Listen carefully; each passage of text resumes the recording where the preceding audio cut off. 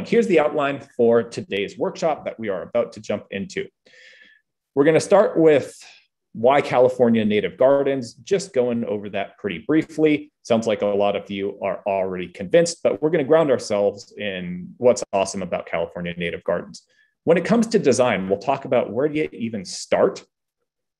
We will talk about getting some inspiration from natural plant communities as a way to base our design, whether or not we want a naturalistic style garden. Then we'll go one by one through some key elements of California native garden design. Some of those will be general landscape elements, but with ideas about how to integrate a native design into them. We'll go over choosing plants and some top online resources for doing your plant research and choosing plants. We'll go through the design process and go through a very detailed example, sort of step-by-step of the kind of laying out a real landscape design process using California native plants.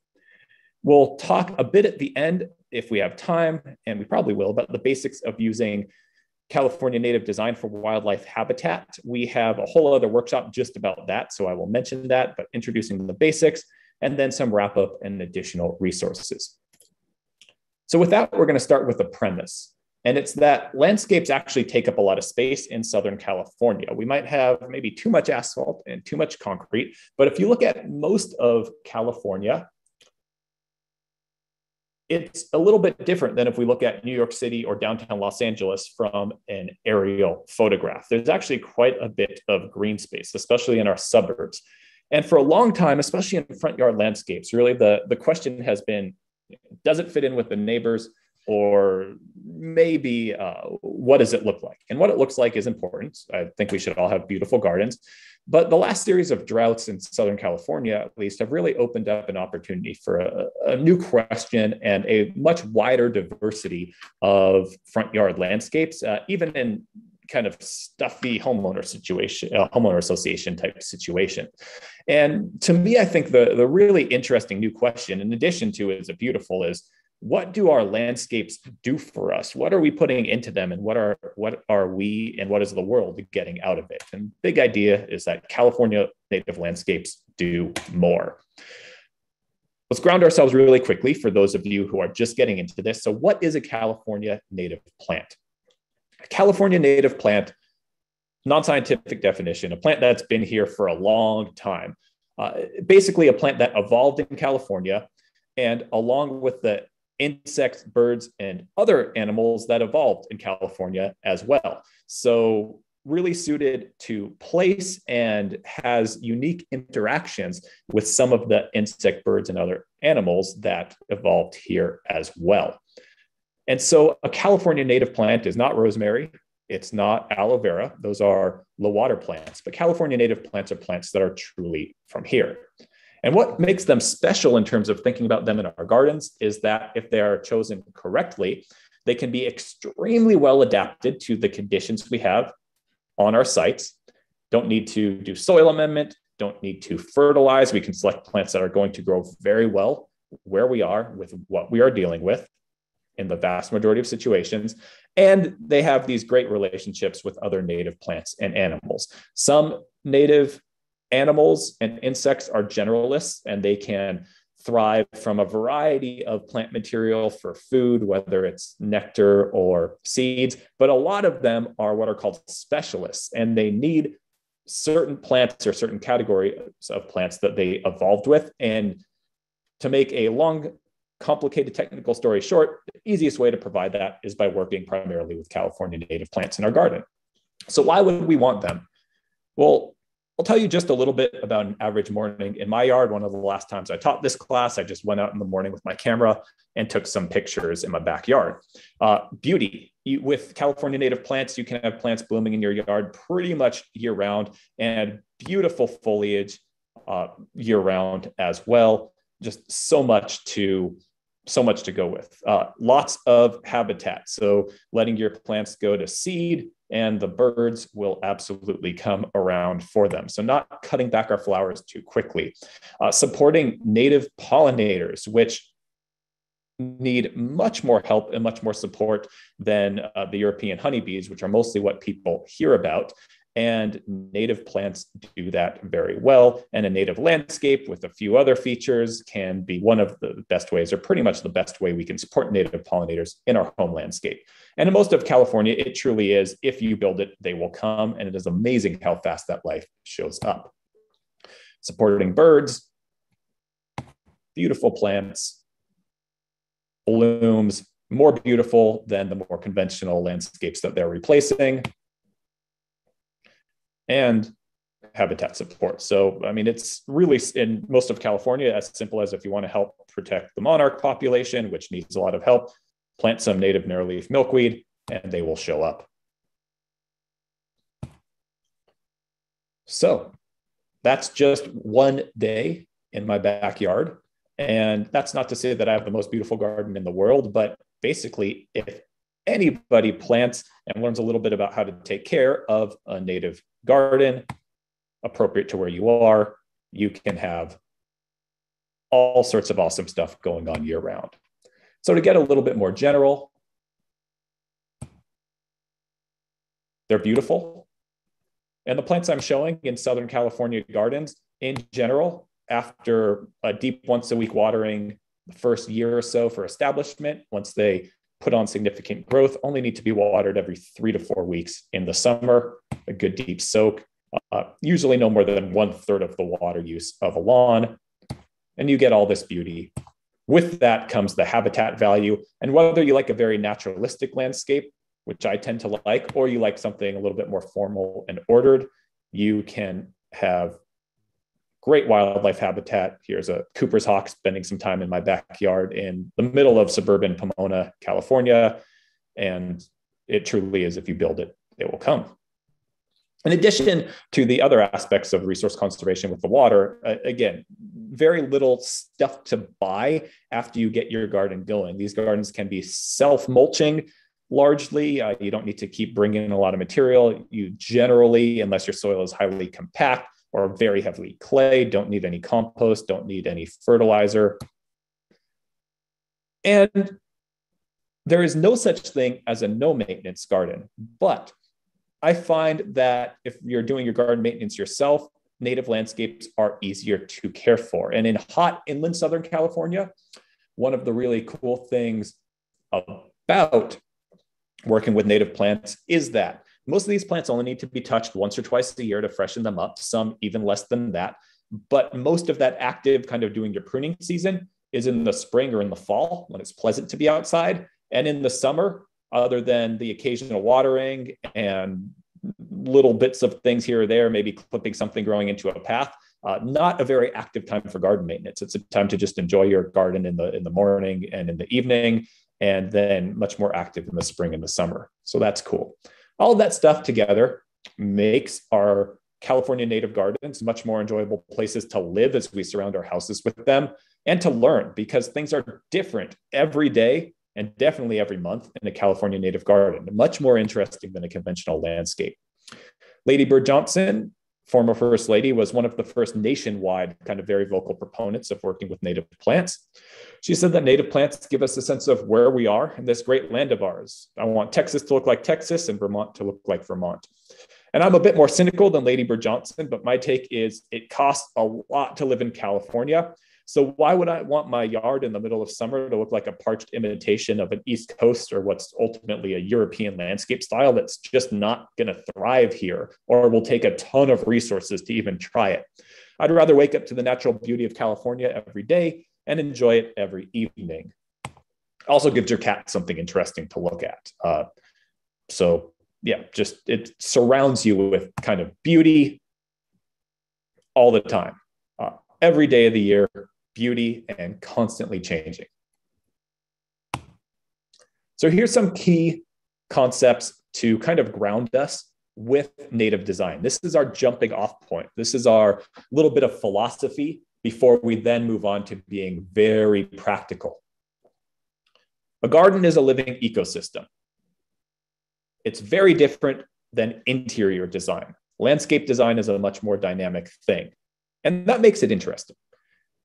With interior design, if you look at your space really well and choose the right couch for your space and put that down. As long as your dog or your cat doesn't shred it, it's going to be there.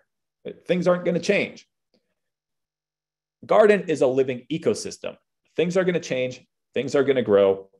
It's a process. A garden is never finished and always in motion. So this is a year ago, a couple of pictures that I took in my backyard. I have a pretty large backyard. So, doing a garden for me, do all the work myself with my partner on the weekends, isn't something that we were going to be able to put in this property all at once. So the back corner got planted last. And sometimes it experiences disturbance. So here's, a plant that it was a little too wet near a bird bath, didn't survive. And that's just always something that's going to happen. You do your research, you hope for the best, and you back that up with the research process I'll show you. But there's always going to be something that, if you have a large enough yard, doesn't make it. And then you kind of think and you try something new. And thinking that way is more liberating, it's more fun, and it's much more interesting. So it doesn't need to be a perfect, magazine picture all of the time in your yard. And in fact, even all of those gardens have a down season. They just only photograph them in the peak of the season. So this is a wildflower meadow section of my backyard that we let get dry and go to seed, because this becomes an incredible songbird habitat with all of these seeds after it does. We're in an urban area, so we don't need to worry about wildfire. You would maintain this differently if you were in an area where you had to. But it's a lot about process. And we have these moments of incredible photographic beauty in different sections most of the year, but it doesn't need to be that all the time everywhere. And thinking about this more as a process and as a living system, our gardening and our garden design become based in a larger world of natural science. And that gives us a way to really root our designs and our actions in the garden. And that makes gardening success easier, because it's not just, why is this plant done blooming? How can I make it be more colorful for more of the year? It makes gardening success easier because it's beautiful, but it's also based in being part of this dynamic ecosystem. And even if a plant dies, that's kind of just part of the process. It's not something to get frustrated about. So where do we start? The big idea from this workshop is we don't start here. This is a great nursery. This is a picture from a plant sale at the California Botanic Garden. And I love the plant sale at the California Botanic Garden. But if we are thinking about not just replacing one or two plants, if we're thinking about doing a significant landscape renovation and want to end up with a nice garden design, the problem with hitting the nursery and grabbing what catches your eye is that the vast majority of gardeners, even if they really know their plants well, what I see happening is people get one of this and two of that and maybe three of those, and they bring them home, and it doesn't always match really the needs of the space perfectly. Sometimes people will bring something home and it had a really beautiful flower in the 1 gallon pot, but then they realize it's going to be 12 feet wide and the space is only 6 feet wide. And so it'll look great for a year, but then needs to really keep getting hacked back and is not going to look great after that. Or oftentimes people who have maybe more part shade than full sun might come home with too many plants that want full sun. There's just so many different ways that you can really end up with a hodgepodge garden. And so some of you in this workshop are native plant enthusiasts. If a hodgepodge garden and a one of this, one of that collection is what you want for your landscape, then that's fine. I'm not telling you shouldn't do that. But most of the people that I end up working with, and most of the people who come to these workshops, don't want a collector's garden. Most of them want a nice looking garden that supports habitat as well and has beauty and is maybe working with native plants and doesn't need to be watered much. But even if you want that collector's garden, you can use these design principles that we'll be talking about to help kind of hold that together aesthetically. So my front yard's more of a bit of a traditional garden design, still with high plant diversity with native plants. My backyard is more of a collector's garden, but we do our best to use some of the design principles we'll talk about in order to kind of help hold it together. So if we're not going to start at the nursery for inspiration or start with individual plants for inspiration, where do we start? So my suggestion is maybe starting at a wild area near you. And the reason why I say that is not because I want my backyard to look exactly like this. I don't. However, there is lots of inspiration to be found from our local wild areas. And so for me, the local wild area is the San Gabriel Mountains. And one of the things that I like to do is occasionally go out into a local area of the mountains during the summer when it's hot and dry and hasn't rained for many months, and see what looks good out there and see what I can learn about that for how we might use certain plants in our landscape designs. And so this is some pictures that I took on a walk during our last, quote, historic drought, maybe about 6 years ago now.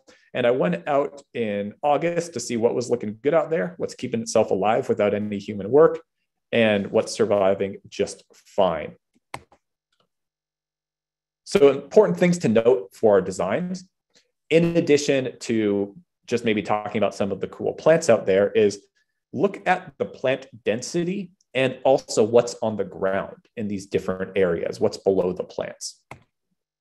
So this is a walk I took in the Upper Arroyo area above Pasadena, Altadena area up near JPL, if any of you know that area. A beautiful canyon up there, has some areas that are a little bit more shaded, some areas that are riparian, but a lot of full blasting sun areas. So immediately walking up along an asphalt road and reflected heat in August, native coffeeberry, looking pretty lush, new growth, and doing just fine. Coffeeberry is one of my favorite structural wooden shrubs or woody shrubs for native landscapes. I think it's underused. It can take sun to shade and just looks good year round. California fuchsia growing in, doing just fine. Even coast live oak perched on the very edge, not a lot of soil there, growing nice new growth in the middle of this, quote, historic drought. So these plants in our landscape, we're still generally going to maybe water them once a month, depending on the plant, maybe once every 3 weeks in the summer to keep things looking a little bit fresher. But these plants are really, really adapted to our local area. One of the great reasons to work with them. Mountain mahogany, beautiful feathery seeds. Datura, this is very gorgeous, very toxic plant. A lot of people won't use this in a home landscape, but just showing how lush of a look that you can get. If you don't have any kids or domestic animals, maybe one to consider letting go with the wildflowers in the backyard. Here we have Molosma up, perched. This is facing west, reflected heat. Look at how green and beautiful that is. And then on the ground, in a kind of area where there's more organic matter built up, aster, gorgeous. And we're going to talk about plant lists as well. So don't worry about writing down all of these plants. These are just kind of general examples of really appropriate stuff near us. Toyon, another one of my favorite woody plants for gardens. This can also get pruned up into a small tree. Sugar bush, another underutilized, really beautiful evergreen shrub that can also get pruned up to be a multi-trunk kind of mini tree. And California buckwheat, which thrives pretty much everywhere in hot inland Southern California.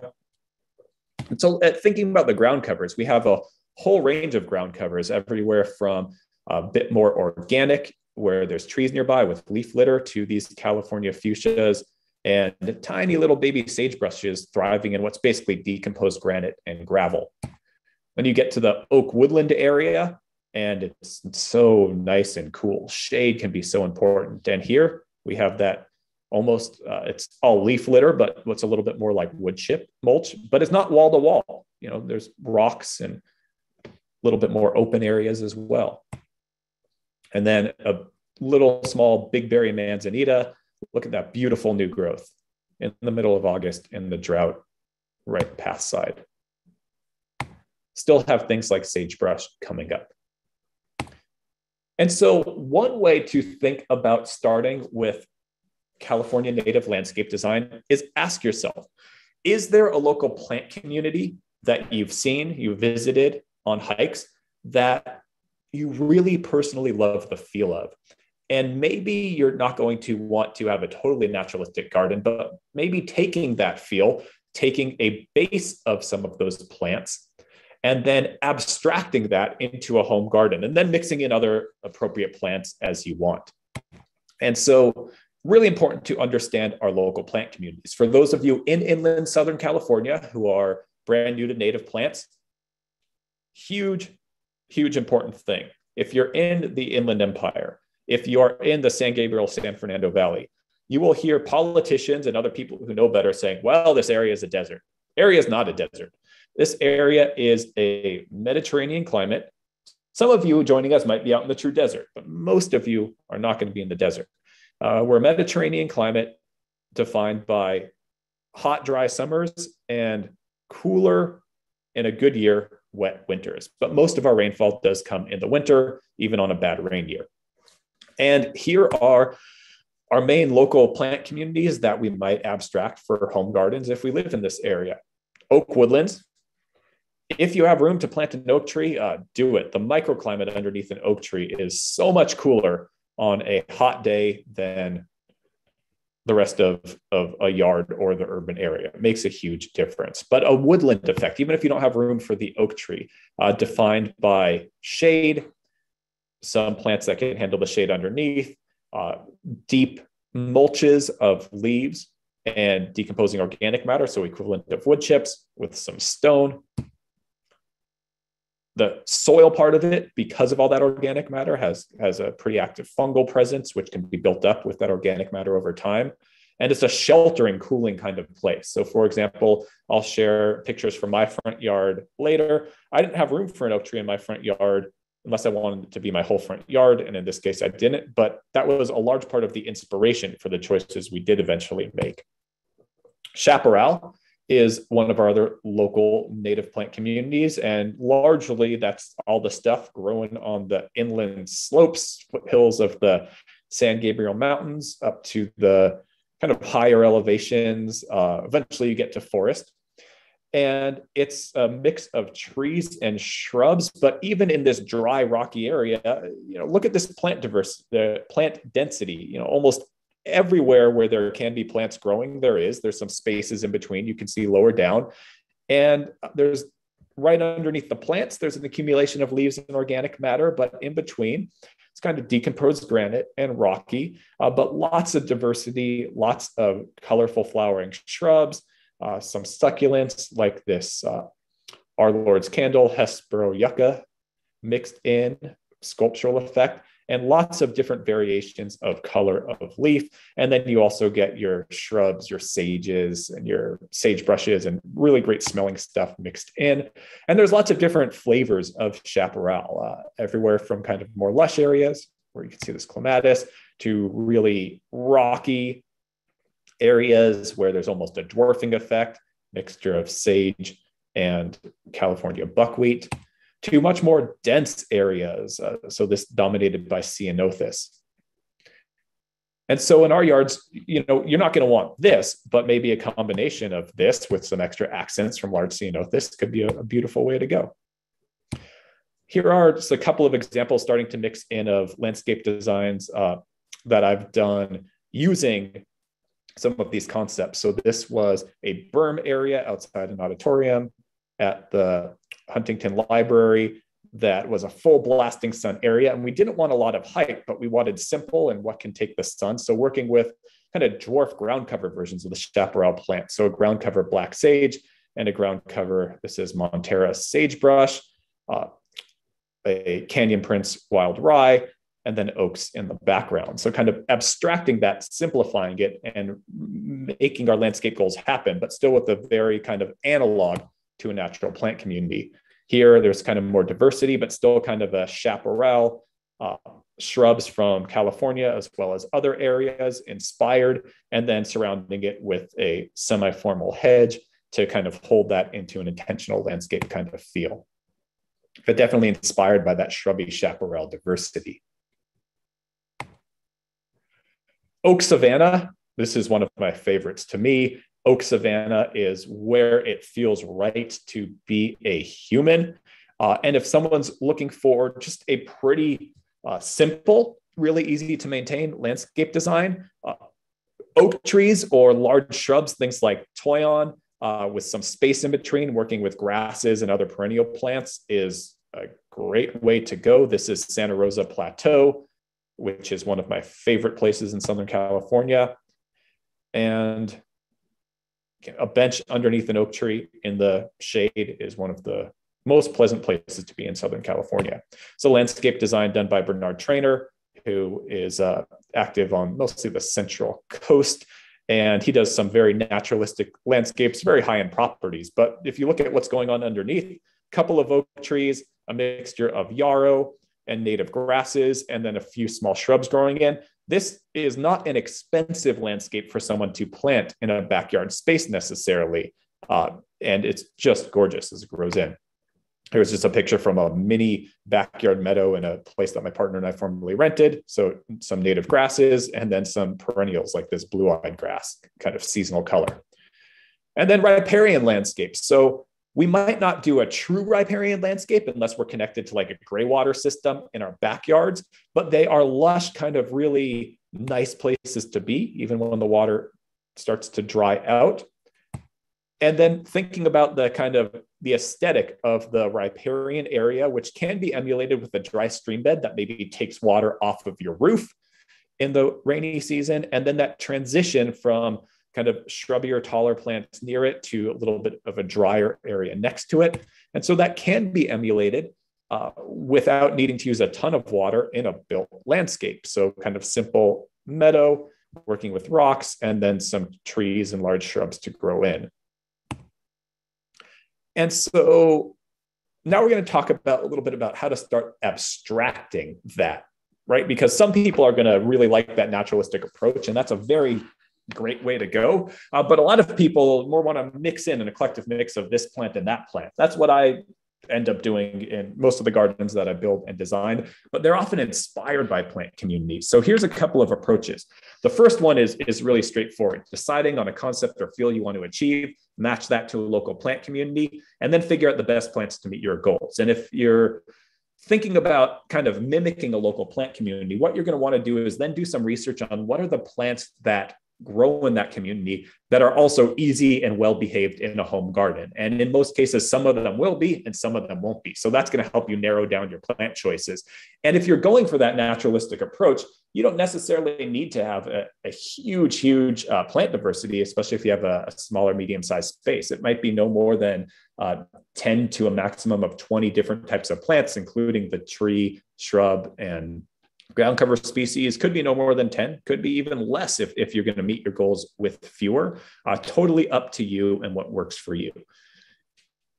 The other thing you can do is fall in love with plants and then design them into the right spaces, but really making sure you research where they like to grow, and we'll provide you with those resources, and focus on putting the right plant into the right place. And so basically, if you're doing that, you're going to be creating your own plant community and thinking through, like, what do plant communities have? So if you want some shelter, you're going to be finding the right tree for your space. You're going to be thinking about shrub layer. You're going to be thinking about ground cover layer, but also let those natural plant communities inspire you. So for the most part, it's not one of this and one of that and one of this and one of that. If you want a coherent looking design, that's if you want to have a collector's garden, totally up to you.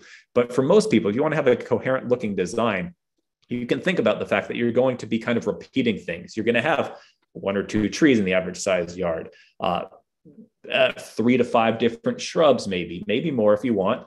And then maybe, 3 to 5 or 7 different ground covers, and then working with them in groups, repeating, maybe some rocks in between.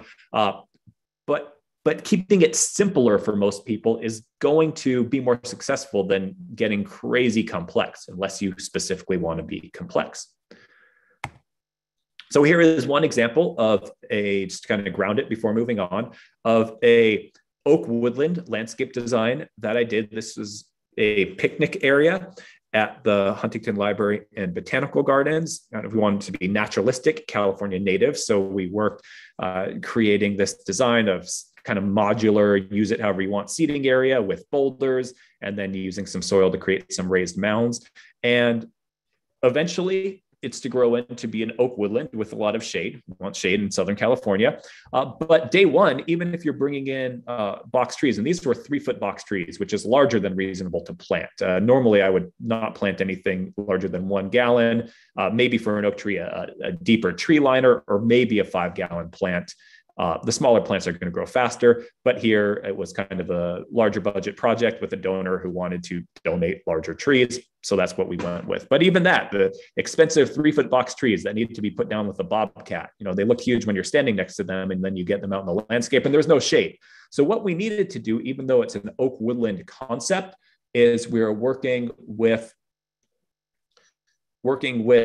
plants that are also in the ecotone area. So meaning that are going to grow in the really sunny areas outside the oak woodland. So bringing in some kind of chaparral species. And so this is February 2015, just giving you that as a baseline so you can see how things grow in if they get off to a good start. So working with a combination of grasses, shrubs, perennials. And here's August of the same year, off to a good start. So the oak trees have grown some, but you can see bush sunflower, sages, grasses growing in. Some things get going a little bit slower. This is a toyon that will grow in, buckwheat, sagebrush in the back, and a pretty naturalistic plant community, kind of a random scattering, just kind of massing, really making choices of where we want things larger to provide a little bit more density, and then smaller plants at the edge. Some narrowleaf milkweed, monarch butterfly showed up right away. Native asters as well. So smaller plants at the edge. So even in a naturalistic garden, to make it feel a little bit more fitting in a residential space, close to the edge, smaller plants, middle ground, medium-sized plants, background, larger-sized plants. Plenty of reasons to have exceptions to it, but if you're just kind of getting started, decent thing to think about. And in any landscape, even with a professional installation and garden staff, there's always something that's going to die. Don't beat yourself up about it. Plant something else. And if it's really hot, maybe wait till fall and plant something else. So working with some grasses, and so well on its way. And then eventually over time, the goal was, and I haven't been back there in quite a while, but the goal was basically as the oaks grow in and start to shade, some of these plants are going to have to get removed, but then we're going to have the dominance of the oak canopy, which is just fine. A number of the plants can take the transition to part shade, like this blooming aster right here. Some of them are more full sun plants that would need to come out over time. And then one next thing to sort of guide us and ground us is consider creating a story or a stated concept for your garden. So the creating a story for your garden, I got that from Mike Evans, who runs Tree of Life Nursery, who is a brilliant plant person, and he can come up with these very kind of poetic stories for a garden. I'm more just kind of thinking of a concept because I'm less of a poetic kind of person. Whatever works for you is great, but kind of sticking to a concept I find really helps in addition to a plant community. So for example, because my street had no street trees and felt really hot and dry when I was thinking about the front yard for the place my partner and I currently live in Pomona, I knew that I kind of wanted a woodland feel, or when things grow in. But then we even started to think of our house as a bird blind and really framing what species we put where, and even elements like a large diameter branch that we had dug partially into the ground, sticking out, and specifically putting it right in the right location where we can see it from a specific room to kind of have that effect of a bird blind. And as we got that concept, we've developed where we put different features and different plants in our landscape specifically to capture those views of the birds kind of at their best or the most bird action. So that concept has driven our design.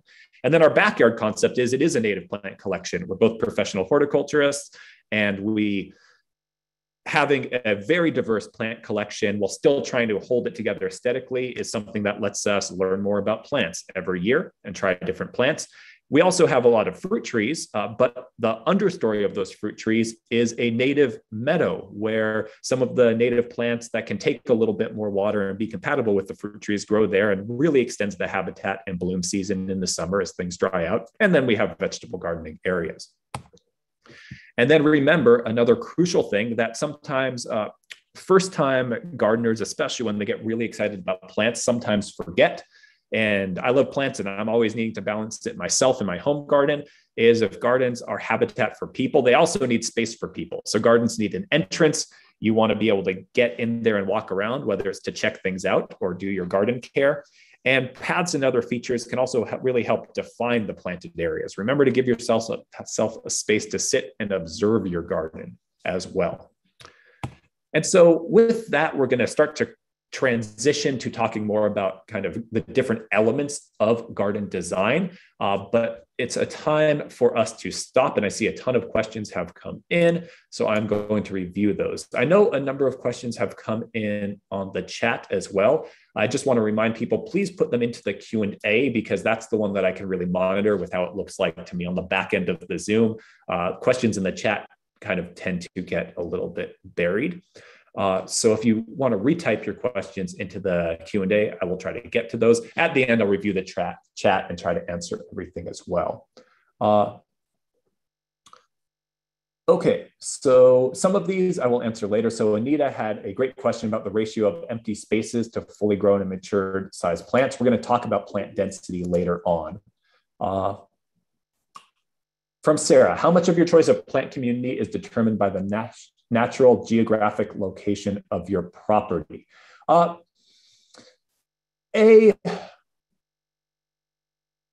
a really good question. I would say you have some flexibility. So some people will say, try to figure out the native plants that would have grown like specifically on your property and plant those. And if you are passionate about that, that is a legitimate way to go. But I will say, like, for example, for my property, kind of really loamy with some good amount of gravel, kind of historical floodplain area, I would guess that there would not have been a woodland on my specific property. However, oak trees and our local woodland plants grow really well. And being in an urban area now with heat island, I find that there's a lot of utility to planting more woodlands in our urban areas. And so I am all for that, even though, you know, right on my property, those oak trees might not have grown, but within a few miles, they would have. So in general, making an exception if you want to, thinking about a regional approach. So I will take plants from the local foothills or concept designs from the local foothills and put them in our urban areas. Absolutely, no problem at all. I even like to mix in a good number of desert plants from a number of miles farther east in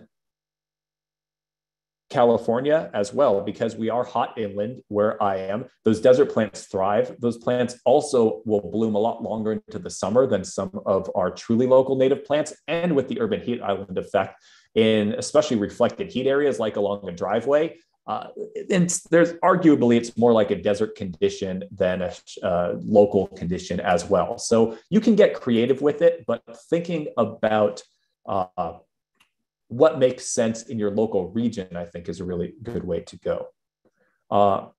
Okay, so how much does slope change my decisions? A little bit, I will say. With slope, if you're in an urban wildland interface area, you are going to have to think a lot more about, because often slopes come together, you're going to have to think more about wildfire. Oftentimes with slopes come fire concerns, and that's a whole other workshop. There's lots of good information online. Theodore Payne Foundation for Native Plants has put out a lot of great information about wildfire in the last few years and your garden. So definitely look into that if that is a consideration. But with slope, you're going to be thinking about a mixture of large shrubs or trees, smaller shrubs, and some ground covers to have different rooting patterns and densities to hold that slope together. But you can still have a woodland, chaparral, sage scrub, or deserty kind of slope. Okay, so some of these that are really specific questions about disease and things like that, I will try to get to those at the end. But if I answer all of these questions, we're not going to get anywhere. So the specific ones I'll save till the end, but some general ones. So Patty is asking, if you build it, they will come. Where will they come from? Talking about the native plants. Are they already in your garden feeding on non-native plants, but not really thriving? I don't know all the answers to that, Patty. Some of them are specialists, but even some of those specialists, there's not a lot of native gardens in my area. We're trying to encourage more of them to be built. but I'm amazed at where they come from. Sometimes, like some of the birds that are more mobile that seasonally will migrate, or even some of the butterflies that seasonally will migrate, will find your yard and use it as a stopover in between wider natural areas. So for example, where we are, even though we're dense urban areas, we have the San Gabriel Mountains to the north, we have Prado Basin and Chino Hill State Park to the south. And so maybe some from there, but some of the native pollinators, they don't come from that far away. But I've seen the craziest native wasps and native bees, even in just a little patch of habitat in downtown Los Angeles. So I'm constantly amazed, but I don't really know the scientific answer to all of that. So some more specific questions. Well, for those of you asking about specific plant choices, we will go over those choices later.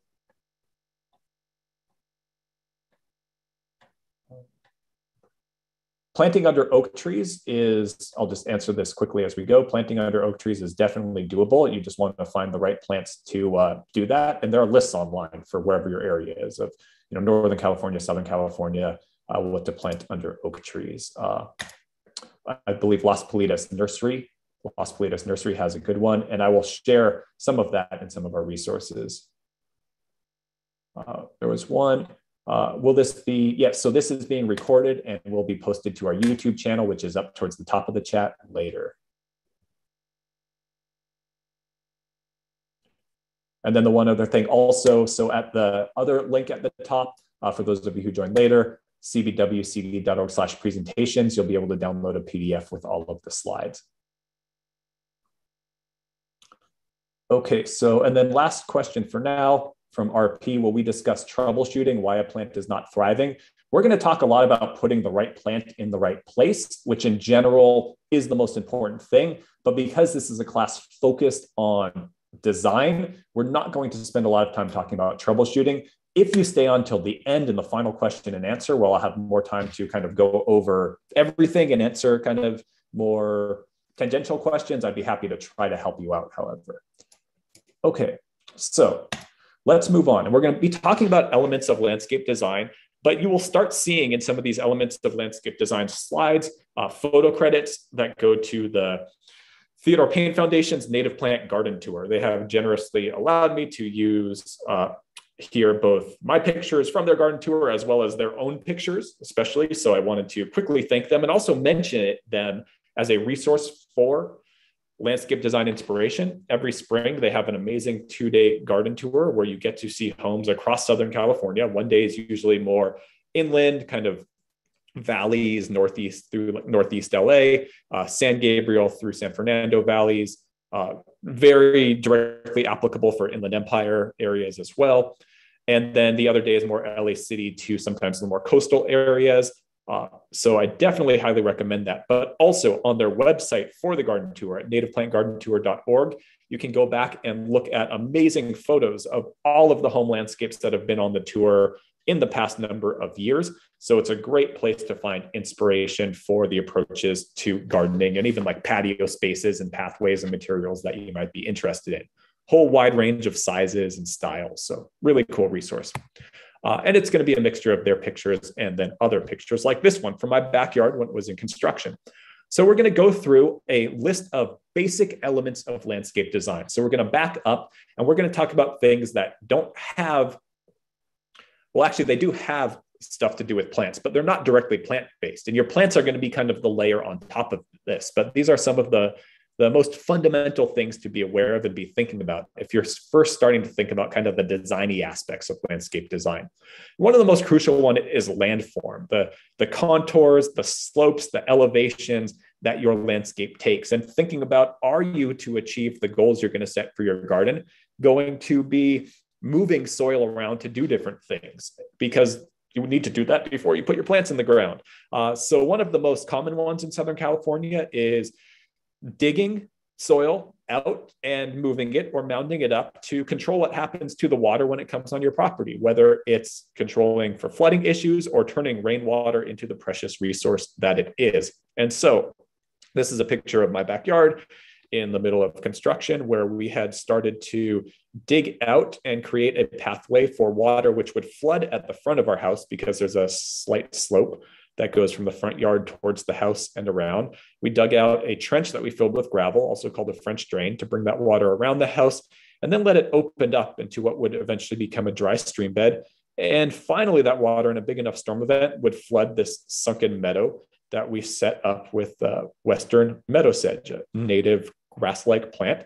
And then we took all of that soil that we dug out from that and mounded it up. So instead of a gentle slope, we created a usable patio space of recycled broken concrete that we broke up from our other patio space, which was in bad shape, made some stepping stones. And then we created, just with the rock that we had dug up, a series of little kind of somewhat flatter planting terraces. And then this larger terraced area, which created enough of a gap to then have like a built-in seating wall, also made with recycled broken concrete, and really creating much more interest and levels in the space as well, which at first glance, before we had moved into the space, just looked like a very gentle slope. So we got a more dynamic landscape. We got a little bit, especially with trees growing in, a sunken kind of shadier microclimate. And now we really can control what happens with the water.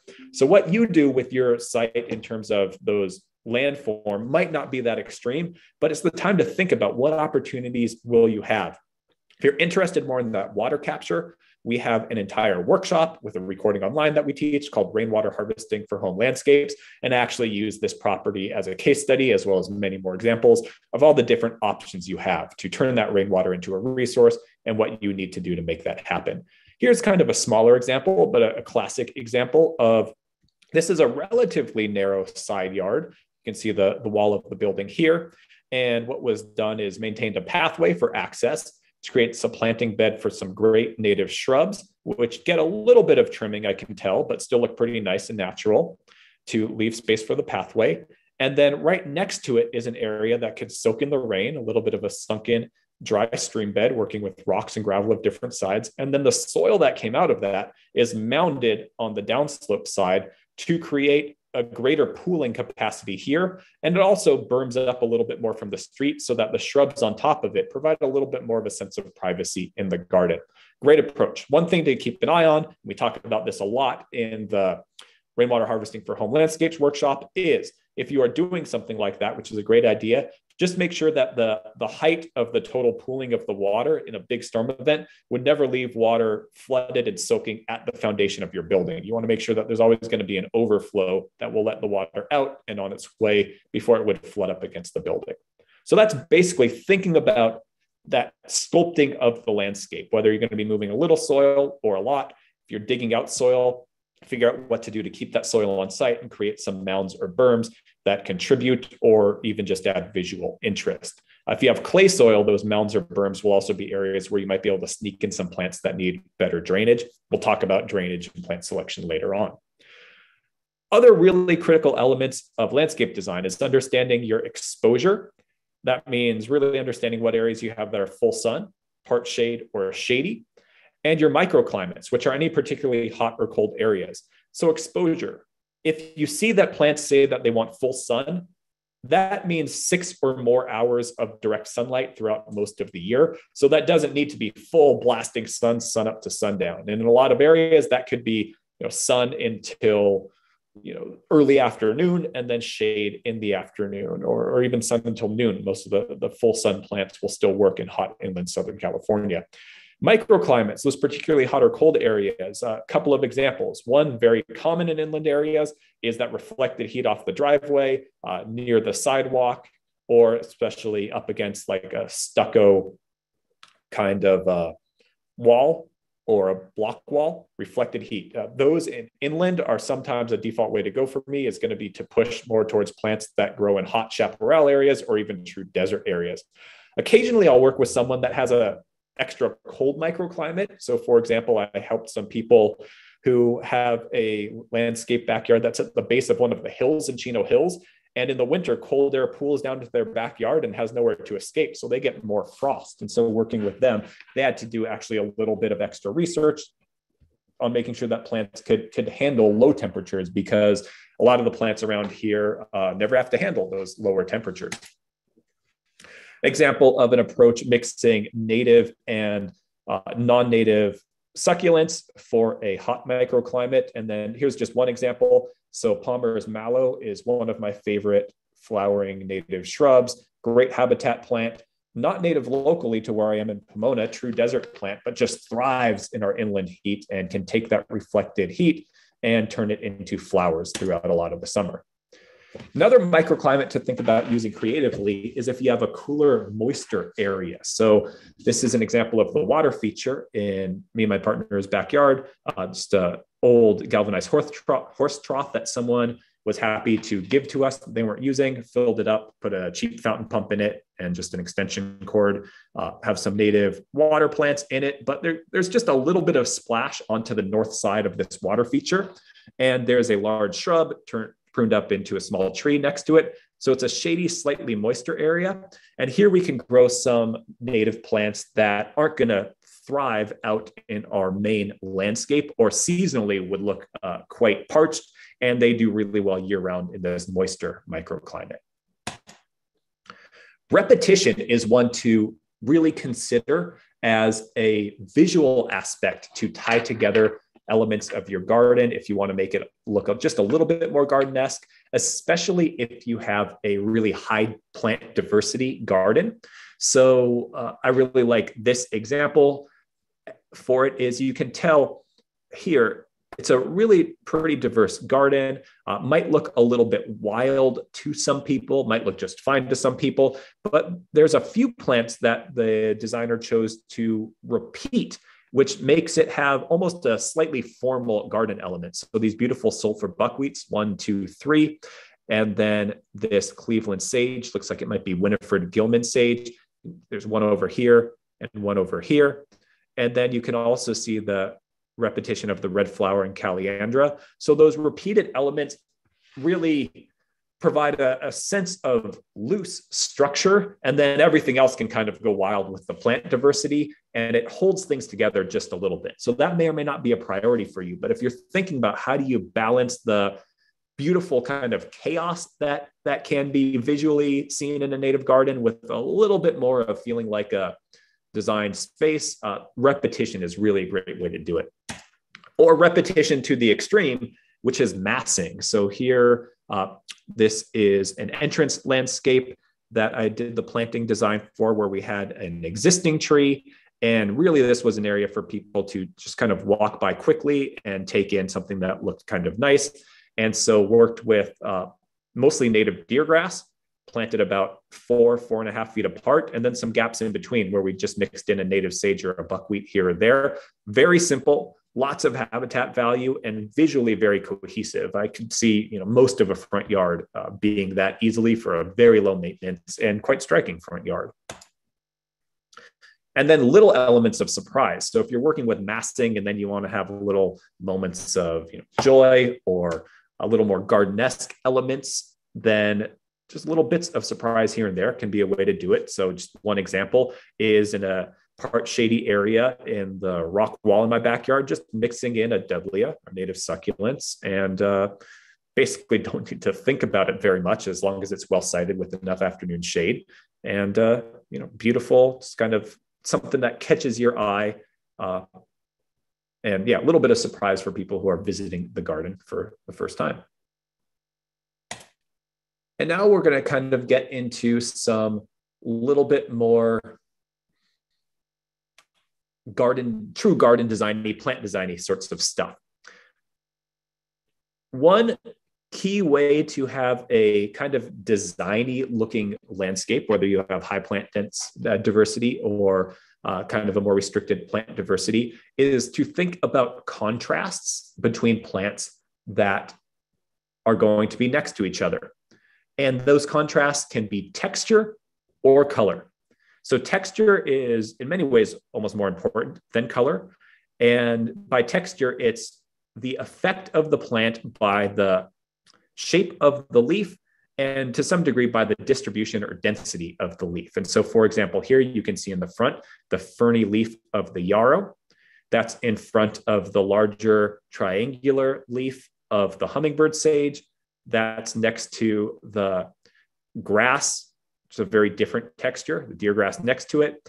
And that is also offset by the long, kind of more sparse leaves on the showy penstemon, which I like to use kind of in between the deer grass where you don't see it a lot of the year and then it just comes into bloom, and then the kind of billowy texture of all the flowers.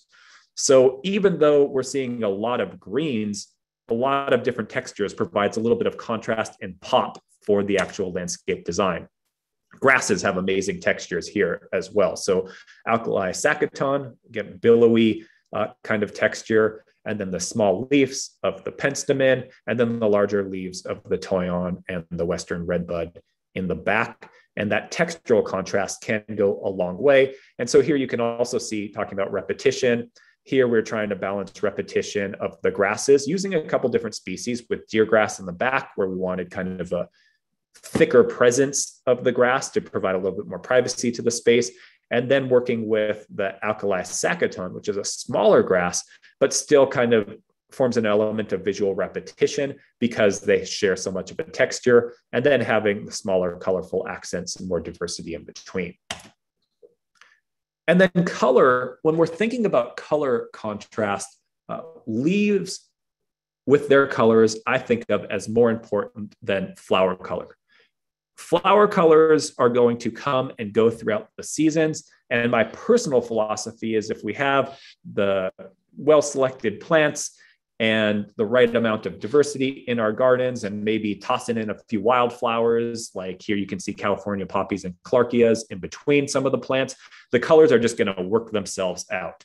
If you want to focus on flower color, you are welcome to. But what I like to think about in terms of the design aspect is leaf color, because we have so many different leaf colors with our native plants, from our dark greens to our medium greens to our grays to our almost whites, that if you are trying to have that aspect of visual design in your garden, and it's up to you whether or not you value that as a priority for you in your space. But if you're trying to have that contrast between for example, like the light leaf color of this Desperado sage hybrid in the front versus the more traditional green or medium green of the California bush sage right next to it, or the monkey flower, that's going to pop year round. Whereas the flower color is going to come and go. And I've seen landscape designs where people think so much about flower color and forget that the fact that one of them is going to be flowering more in the fall and one of them is going to be flowering more in the spring. So think about flower color if you want to, but I like to let the flower colors kind of work themselves out. So here, for example, purple flowers next to purple flowers. But if you look at them, there's still a lot of difference between these kinds of purple. So I still see a contrast, and the iridescence of the Margarita Bott penstemon with their blues is even more of a contrast with the softer purple of the Delamina verbena when you see it in person. Next important concept to think about is the concept of hydrozones. So this is not visual, but this is really important in terms of how you put together your landscape and your plant choices, which will impact those visual aspects. So hydrozones is basically just carefully grouping plants with similar moisture needs together. And I'd like to use this example of a semi-native front yard where you can see that the main landscape area has a combination of deer grass, manzanita, and there's some other non-native Mediterranean plants as well. All low water use plants that can take a bit of summer irrigation in this area.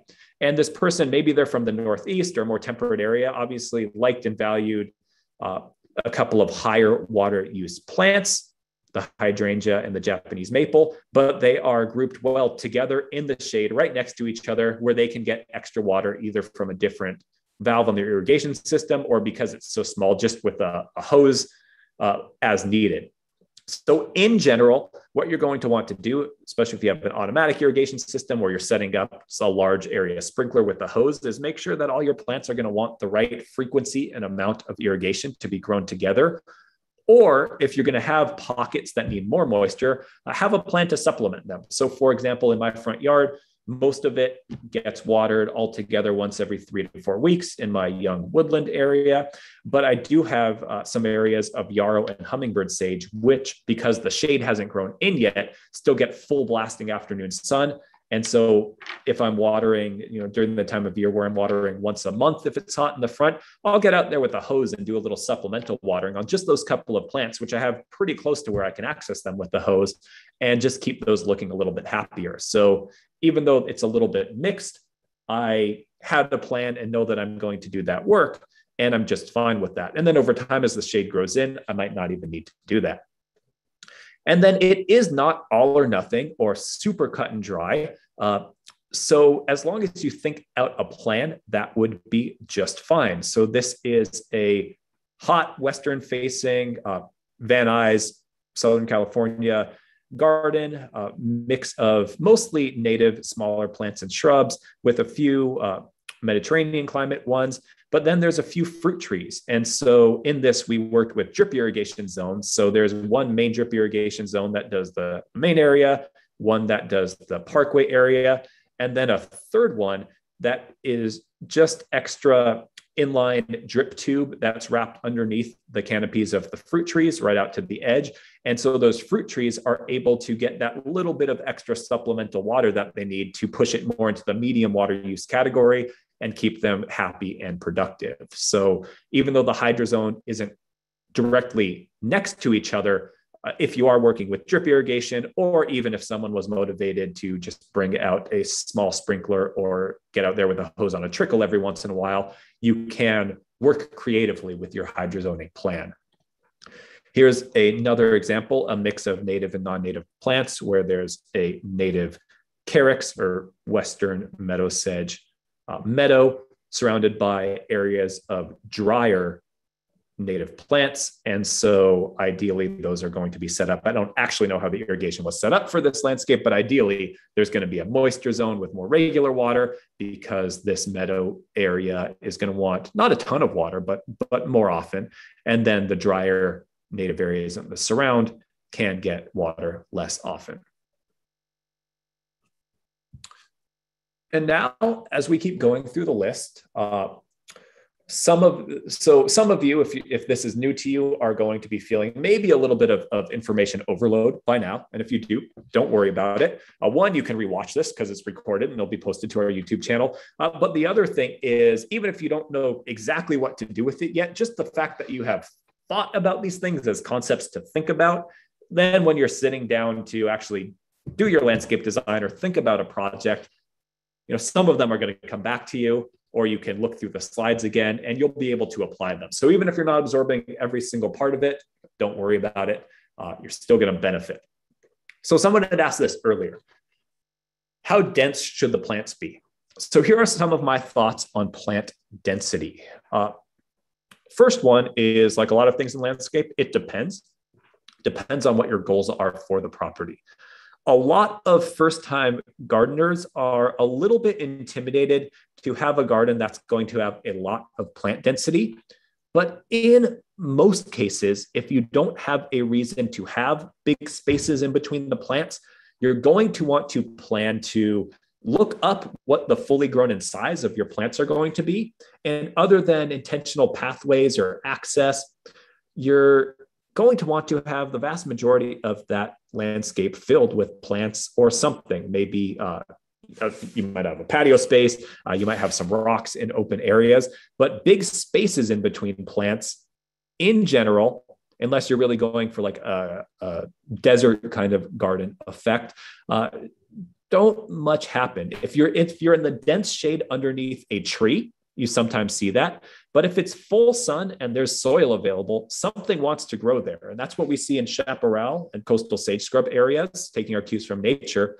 But other than that, just practically, if you have a few plants and big open areas of wood chip mulch in between, in the spring through early summer, as well as in the winter, weeds are going to want to grow there. And so if you cover that area with your plants, not only will you have plants to look at, but you're going to be oftentimes having lower maintenance and more habitat value and more blooms and beauty in the long run. So it's about not just putting in a bunch of plants, because then they could get very overgrown. But researching how wide the plants are going to get, realizing that they're going to get that wide, and leaving that space for them to grow in and have their beautiful natural form.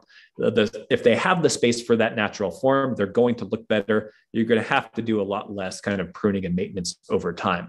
So I like this front yard landscape that's on a pretty busy street corner in Pomona as an example, mix of native and low water plants, mixing in some succulents for effect, as well as some other non-native Mediterranean climate plants, but pretty high plant density, but pretty simple. So they're working a lot with Pigeon Point coyote brush, which is just a calm green ground cover. They have some trees. They have some shrubs for accents. And eventually this coyote brush will grow closer to the edge, but leaving things a little bit more open or working with some smaller plants or seasonally some wildflowers on the edge is a nice thing to do. But then on their parkway strip, this is a pretty busy street. I'm sure all sorts of people park here. They're going to be opening and getting out of cars. And so instead of the wood chip mulch and high plant density, they're working with a decomposed granite layer, some gravel, and then a more sparse planting so that car doors could open, people could walk through, but it's still very intentional with design. Nice use of rocks. Some of the rocks are buried part way to look a little more natural. You can see here there's a white sage, or it might be a Encilia farinosa, a brittle bush. I don't remember what it was, honestly, but something that can take that reflected heat and gravel or decomposed granite mulch. So very well thought out. So low plant density for a specific purpose, higher plant density as kind of a default. Here is on the left, there's another view from around the corner of this landscape. Really nice layering of lower plants in the front, rocks in the open areas, and then medium height. There's a kind of loose informal hedge of Howard McMinn manzanita, and then the tree layer in the background. Here on the right, you see another high plant density mostly native front yard landscape. This is one I photographed in Altadena, California. And here it's very shrubby, some smaller layers, but a nice gravel, well-edged pathway with some nice stone walking through. So it's not kind of too overwhelming. It kind of frames the pathway very nicely. Another kind of higher plant density, really beautiful planting, mix of native and non-native plants. And then in the open areas, working with California poppies as well. And so if this high plant density is not for you visually, that's fine. But as a default mode to kind of maximize the benefits of the native plants and to have less weeding to do, it's what I generally recommend that people go towards. I really like this front yard landscape that was designed by Tim Becker, who's the director of horticulture at Theodore Payne Foundation. And I will say that if you look at the plants here, some of them are younger, and as they grow in, there is going to be more plant density. But for someone who's interested in having a little bit more open space for whatever reasons, this I think is a good visual kind of way to go, where we have a background of larger shrubs or small trees, working with some fruit trees here, and then some medium-sized trees. So the Palo Verde is going to grow in. And then there's a mixture of shrubs, perennials, and then the open spaces look very intentional, mixing in some smaller plants and working with rocks, boulders, and also some little branches as well for habitat value and visuals. So this is a very nice naturalistic, it's very different than just wood chip mulch or gravel, and then kind of wide spaced plants in between. Here's another picture. So here, the lower density areas are a little bit of negative space and a little bit of breadth that intentionally kind of offsets and highlights some of the larger plants. So if you're thinking about lower plant density, I'd encourage you to not just have your lower plant density be blank areas of space, but that's part of an intentional design. Another way to be successful with lower plant density is make sure that you have shade and trees. So if you remember some of the areas of oak woodland, some of them were very grassy. A lot of those grasses were non-native invasive grasses, but some of those areas where it's heavy leaf litter the plantings are more sparse, but it feels all right. And it also helps prevent excessive weeds if that's in the deep shade. So if you plant some trees, plant some large shrubs, And then that can give you an excuse for a little bit more open space and keep that low maintenance. And with that, we are going to move on to the importance of trees. I'm going to give you a small rant on that, and then maybe we'll stop and answer some questions. And then eventually, probably closer to 11, we'll take a brief 5-minute break somewhere in there. So the importance of trees. I work with a lot of people these days who are afraid of planting trees. People have a gripping fear that trees are going to break their sewer lines and destroy their patios. And I am here to tell you that if you site the right tree in the right place, and if it's not next to what's already a leaking sewer line, you're probably going to be just fine, because trees are extremely important if we actually want to use or be comfortable in our outdoor spaces in inland Southern California. Plant a tree to the west of your patio space if you want to be using it in the afternoon or early evening, or even like in times of heat, like where we are right now. If you want to be using that space before 7 at night, you need some afternoon shade. So this is Catalina Island cherry. This is one of my favorite trees for right next to a patio space. It does drop some cherries, but they're not big moist cherries. They're kind of dry and mostly seed, important bird food, but they grow quickly. They'll grow 25, 30 feet tall, and they don't get super wide, 10, maybe 15 feet wide at the most in most gardens. And so you can get some shade quickly. You can even use a series of them for kind of a wall to provide some afternoon shade, maybe along a property boundary. Here's also a large manzanita, small shrub or small tree, large shrub. And then you can see there's a sycamore tree really providing shade over there. But plant trees. Trees are an investment, but necessary to have a pleasant space in a hot inland area. I wouldn't plant a huge tree right on top of my sewer line, but if your sewer line, a lot of housing stock has already had to have sewer lines replaced with modern plastic sewer lines, or if you have a newer sewer line, if it's not leaking already, it's not going to get broken by a tree root, but any plant will exploit a kind of a ready resource of leaking water. So that's kind of what to think about those. And if you plant a large tree like a sycamore or an oak tree, every number of years, eventually, it doesn't need to be all the time. Every number of years, you might want the services of an arborist, but it's going to add so much to your yard. Do not be afraid of planting trees. Working with large shrubs, small trees. This is a street in Pomona where they burned up the soil a little bit and then planted a row of Western redbuds. And just on a hot day, gorgeous shade to the sidewalk, looks beautiful from across the street. Relatively simple, some spaced grass in between of a native species. I think this was probably red fescue, which is not always the easiest to grow, but work here in the shade. But super simple planting plan, low maintenance, a lot of habitat, and makes a lovely experience. And here is one of those, somewhat lower density, not wall-to-wall plants, not a huge amount of plant diversity, but lovely front yard in Claremont, California, where they're working with that same just simple green pigeon point coyote brush. Beautiful repetition of this absolutely lovely Santa Cruz Island buckwheat. You can see some salvia, no longer blooming, but this is probably an Allen Chickering sage or a Pozo blue sage in the background. But this tree adds so much to it, provides some privacy to this large window and provides some interest up against the house.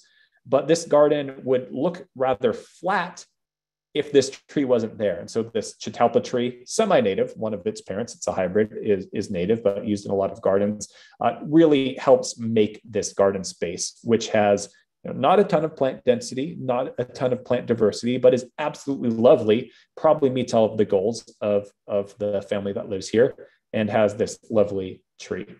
If you have room for a shade tree, a huge tree, and you can plant a coast live oak in Southern California, do it. Incredible habitat plant, and just under the dense shade of an oak tree is the most pleasant place to be in summer, hands down, outside.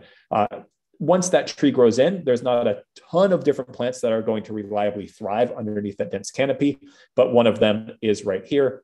This is Catalina perfume, or Ribes viburnifolium. really in dense shade, one of the best kind of ground covers, low shrubs. And then in a patio space, here's an example at the California Botanic Garden, a single Desert Museum Palo Verde tree, pruned up, just absolutely lovely. Trees make a big difference. So you already saw this picture, but now I'm going to talk about it for a different reason. If it wasn't for these two trees, this garage and in turn the west side of this house would be much hotter in the summer. So thinking about your outdoor spaces, but thinking about shading the west side of your house or even part of the south side of your house with evergreen or deciduous shade, and a coast live oak and a couple of chairs is pretty much the garden in and of itself. And remember that trees are really important to more than just humans, both for cover, for nesting sites, absolutely essential for birds.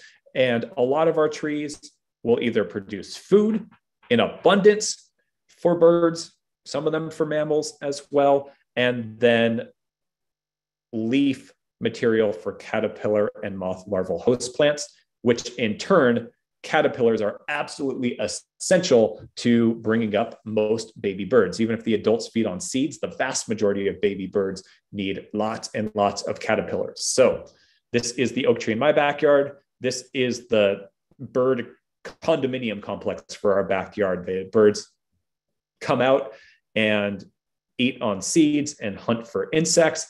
But whenever they're scared or startled, they fly into the oak tree and come right back out. Many different species. Sometimes we'll have at least 5 or 6 different species in this relatively small oak tree at a time. And oaks are so important for so many different species, including lots of different caterpillar and moth species, which you might not ever see. But again, huge, huge bird food importance. And so on just one morning, for example, I got a picture of a goldfinch, hummingbird, and mockingbird all on the oak tree. And we have all sorts of other visitors all throughout the year. You have room for one large tree, plant a oak tree, and coast live oak would be the default choice in inland Southern California.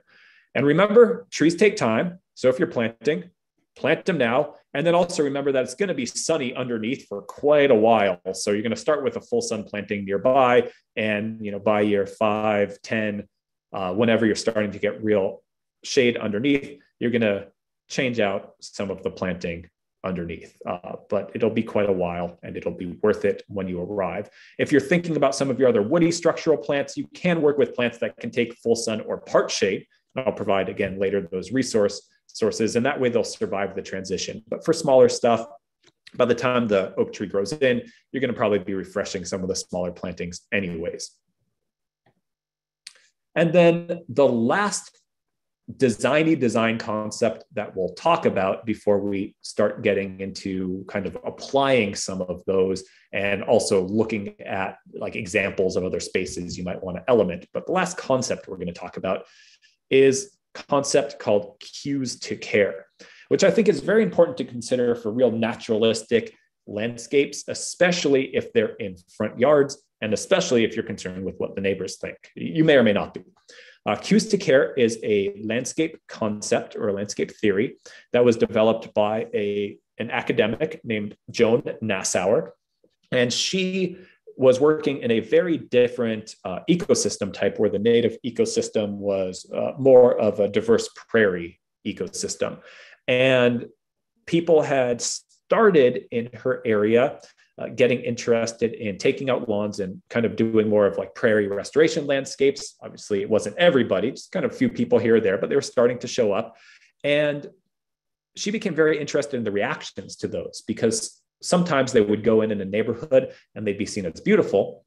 Sometimes they would go in an area and people would think that the lawn had been abandoned and it was bringing down the property value and it looked terrible. The lawn was full of weeds.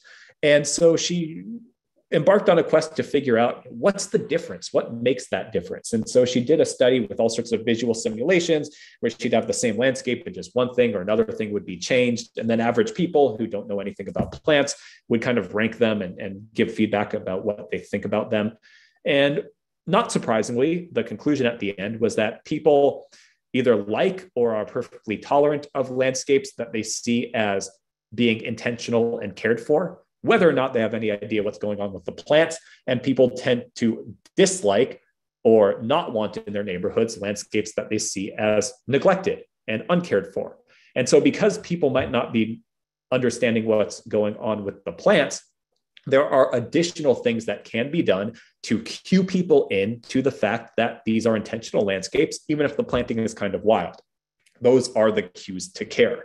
And so I like this landscape in a front yard in Van Nuys, California, as a example of what I see as great cues to care for a kind of wild side native front yard landscape.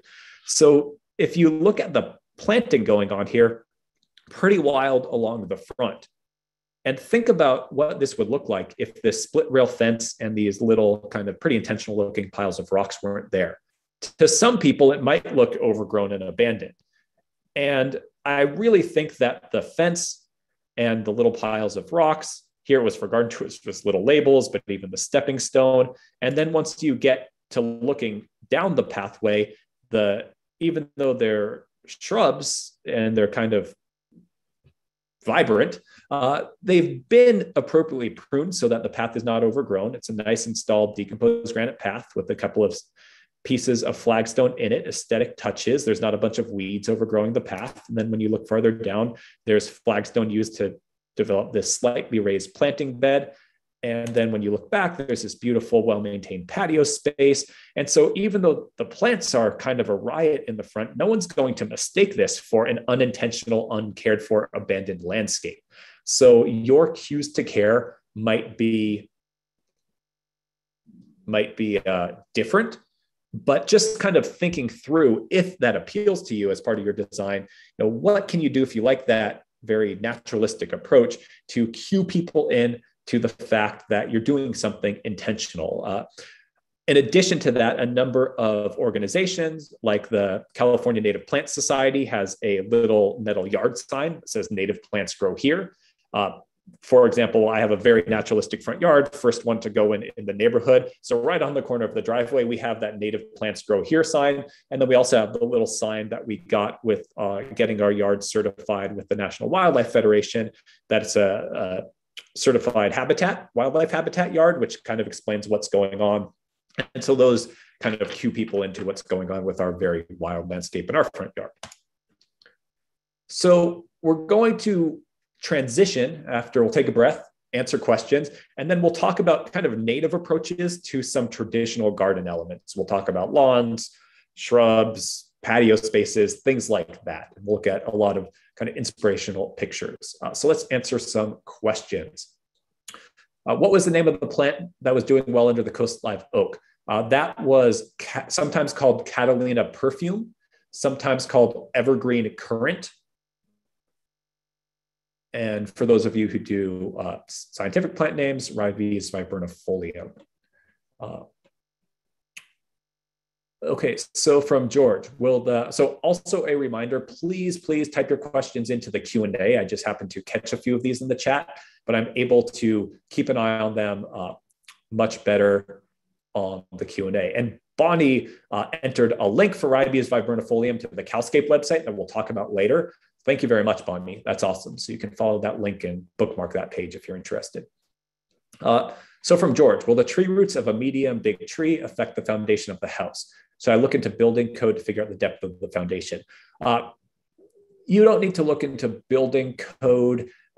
Basically, for a medium large tree, ideally like an oak tree, at least 10 feet away from your house, if not 15. And then also think about the branches. And if you want branches kind of over your roof over time. So like an oak tree might be one more like in the center of the yard or out as a street tree. But in most cases, not right up against your house. Whereas smaller trees like a Palo Verde, for example, I'd be perfectly comfortable with that 10 feet from my house. And the answer is always like, it depends. It depends on the existing state of your foundation, but I don't do trees right up against the foundation of the house.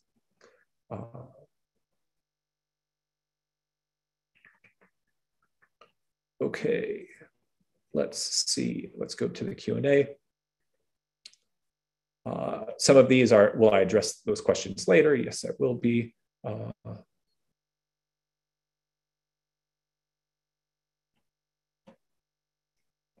Okay, from Gordon, I was talking about the habitat value of oaks. Are scrub oaks as beneficial as trees? In terms of the habitat value, kind of being that ecological hub for all of those species, absolutely, absolutely. Scrub oaks, which are smaller, shrubbier oaks, there's many species that are native to California, depending on where you are. Yes, you'll never get that shade canopy of the tree. And obviously, there's less volume of tree, but certainly if you don't have room for a big oak tree, planting one of the scrub oaks that's native to your general area is a great way to go to get that habitat value.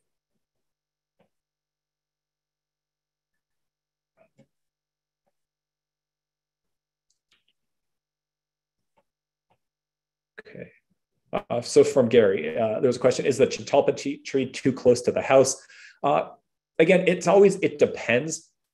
Catalpa is not a huge tree. It's almost one of those ones, especially so that one, which is the native hybrid. It's a hybrid with the desert willow, pink dawn. I believe it's pink dawn or pink blush. I think it's pink dawn. Uh, Not a huge tree. It's almost more of a shrub that is kind of pruned up into a tree, and it's not doesn't ever get a huge massive trunk like an oak. So I think that's probably within the safe zone, but it's all about what's going to feel safe for you. So for Trish, how about planting trees near around a septic system? uh, I'll honestly say, so I've always worked in urban areas on city sewer, so I don't have a lot of experience with that, but I would say research trees that can take that water.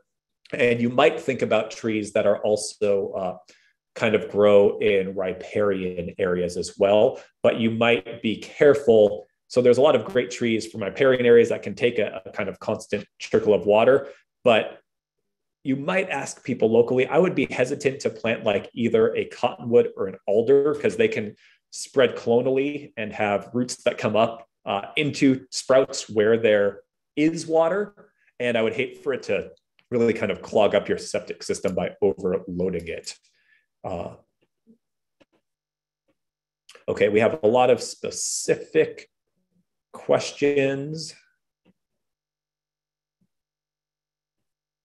which I will have to save a lot of those for the end. Guess the one related to a slide, plants that I've used with the deer grass, it was probably in that simple planting. It was working with Allen Chickering sage and just normal California buckwheat in that particular planting. I also love doing showy penstemon in between deer grass because it kind of goes away a lot of the year and then pops up with brilliant, brilliant color, tall spikes. Okay, let's move on. We will go through our garden elements and then we will take our brief break. Just going to grab a quick sip of water.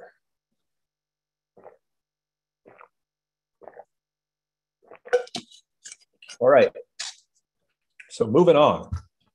Garden elements, so native versions of all sorts of different things we might want to do in our garden. Starting with a pretty traditional landscape, traditional lawn and shrubs. This is in the flowery time of year, but there are a few native plants that if you just want a low green area, kind of in replacement of a traditional lawn, that can be your go-tos. And actually this last early spring, we have a turf plot demonstration of 3 small rectangles of turf alternatives at the Waterwise Community Center. And we replanted that with 3 of my favorite approaches, 2 of which are native. And we're really studying, really refining the exact water demands in inland, kind of full blasting sun, Southern California. But they are yarrow, as you see here, which will just be green part of the year, can be mowed to stay green. And occasionally, if you let it, it'll flower brilliantly, kind of late spring, early summer, and then sporadically after that. If you are keeping it as a big lawn area, cutting it back with a string trimmer. And one of the keys that I found with yarrow and big swatches like this is, as much as I like to let yarrow really dry out and have all sorts of seed for the birds, I find that that's better to maintain yarrow that way for kind of here and there throughout the garden. If you want a large contiguous area right as the flowers start to fade. While the flower stems are not hard and dry, I like to give it a good cut back then, because once those flower stems get kind of dry and woody, they're hard to get a good kind of clean cut back. But yarrow, my other favorite go-tos are Western meadow sedge and dune sedge, for those of you who do scientific names, Carex praegracilis and Carex panza. And surprisingly, what we're finding with our head-to-head kind of comparison of the two is that, at least here in full sun, yarrow is requiring more water throughout the last month or so when it's been really hot to stay vibrant and perky in full sun than the Western meadow sedge, the Carex praegracilis, has. But they're all both still pretty much hanging in there in the category of low water use plants, a little closer to medium than like the native sages, but just a fraction of the water that a lawn would use. Like, we are putting down on them average, we're watering them once a week, and we're watering them around a third of what a lawn would use. It's been lower than I have been expecting. So we're pretty pleased with that. The other one that we're testing, which sometimes you will see mixed in with native gardens, that's not a true native plant, it's a Southwestern native, is buffalo grass. We're testing the UC Verde buffalo grass, which is doing very well and is also doing very well in very low water. And so traditional lawn alternatives, if you want that green plane, you can. The yarrow takes some limited foot traffic. The Carex does a little bit better. Yarrow, like, you could lay out a picnic blanket and hang out in it. It's kind of scratchy. I wouldn't find that the most comfortable. The Carex, like the sunken Western meadow sedge meadow that I have in my backyard, we put chairs out in it. We kind of sit down in it, and it does just fine with light foot traffic. The buffalo grass can take quite a bit. Not like daily soccer practice, but, the occasional picnic or play from kids, not a problem at all. And so in the background, you can see, so working with this landscape is probably 75% native plants, a hedge of Allen Chickering sage, so lawn and hedge. And here, Canyon gray sagebrush, pigeon point coyote brush. This is one of the native asters, Lysingea, probably a smart aster, and a lot of clipping compared to a naturalistic native landscape to keep it this way. I would imagine this is one that's maintained. I know by Form LA, which is a landscape company active in the Los Angeles area. And I would imagine that they're here multiple times a month to do all that clipping. So it is higher maintenance. You don't get all of the habitat benefits that you would get if you had a little bit more naturalistic of a landscape, but compared to a traditional, conventional landscape, certainly way more, certainly way less water. And so it can be obtained if you want that more, quote, traditional garden look. Container plantings, you absolutely can do native plants in containers if you don't have soil that you can grow in, or if you're in a rental, you totally can be successful in containers. Quick tip is make sure you have good drainage holes in the bottom and work with cactus mix as a default. And then there's some great lists of plants for containers. Theodore Payne Foundation, I believe, has one on their website, but a lot of stuff, at least for a few years, will work quite well in containers. Just try to make sure that your container is appropriately sized and that your plants are mostly not trees, but smaller shrubs can get by in a large container for a number of years usually. And then perennials tend to do pretty well in containers as well. A lot of the ground covers actually make pretty good container plants as well, like this ground cover manzanita. It's turned into like a semi-bonsai.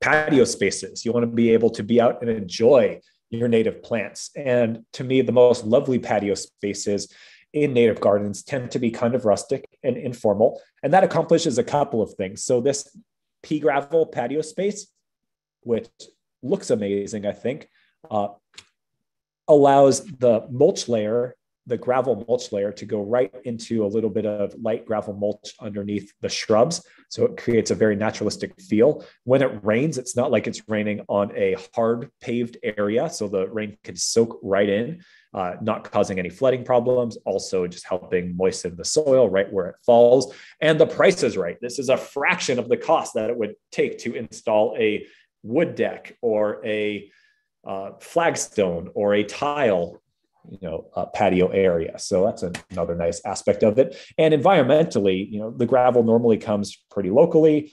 A lot of the decomposed granite comes pretty locally. So there's a lot less environmental impact with working with these softer hardscape materials as well. Decomposed granite is the other form of kind of naturalistic patio that often people employ. Decomposed granite is basically that stuff. You often find it in like pathways in parks now. It's not gravel. It's not quite soil. It's hard underneath the foot. You get a little bit of a crunch when you walk. And it is also generally pretty permeable. You don't want to use it on a slope because it will erode and run off, even if you use the stuff with the binder included. That binder kind of becomes reactivated. And when it's wet, it will still act like it's muddy. Some people really like the look and the feel. Versus gravel, when it is wet, you do need to let it dry some before you walk in it because it will turn muddy, where gravel you can just walk on right away. But it does have a lovely effect. And if you are going to use it in a patio or walkway space, usually it's ordered with binder included. And then there's a process where you kind of wet it down and compact it. Is a lot of work, but you can get a very great result in the long run, and still less work and less cost than putting in like a traditional paved patio space. So that's decomposed granite. Here is thinking about, so patio spaces, thinking also about pathways. How do you walk through your garden, enjoy it, and connect from your house to your patio spaces? So I really like this decomposed granite pathway with natural river rock edging. So an example using boulders, or working with pavers, whether they're poured in place or things that you purchased, and then gravel in between. That's a way of having a harder paving, but still the water is going to be able to soak in right where it falls. Or gravel pathways, a lot of natural stone edging. Recycling your broken concrete. This is the price is right. Low environmental impact, keep stuff out of the landfill. You do need a good back to do this. You can do it yourself if you're motivated, but each piece needs to be kind of individually leveled because concrete is often, depends on the way it was poured and how much the subsurface was prepared. But a lot of times when it comes up, it's kind of wavy on the bottom. So you need to kind of level each piece, and they're heavy because normally they're 4 inches thick, but definitely a great thing to consider if you are up for the work or if your landscaper is going to be doing it. And it can be kind of any style. So I really like this example where it's a very kind of modern, angular pavers with decomposed granite in between that just sweeps right into the landscape. And then it's kind of that almost cues to care balance again, where the formality of this very modern pathway then makes the wildness of the landscape area really work. Or a kind of more semi-naturalistic approach, almost with elements of a Japanese garden. You have flagstone with the decomposed granite in between, and then leading into a decomposed granite path.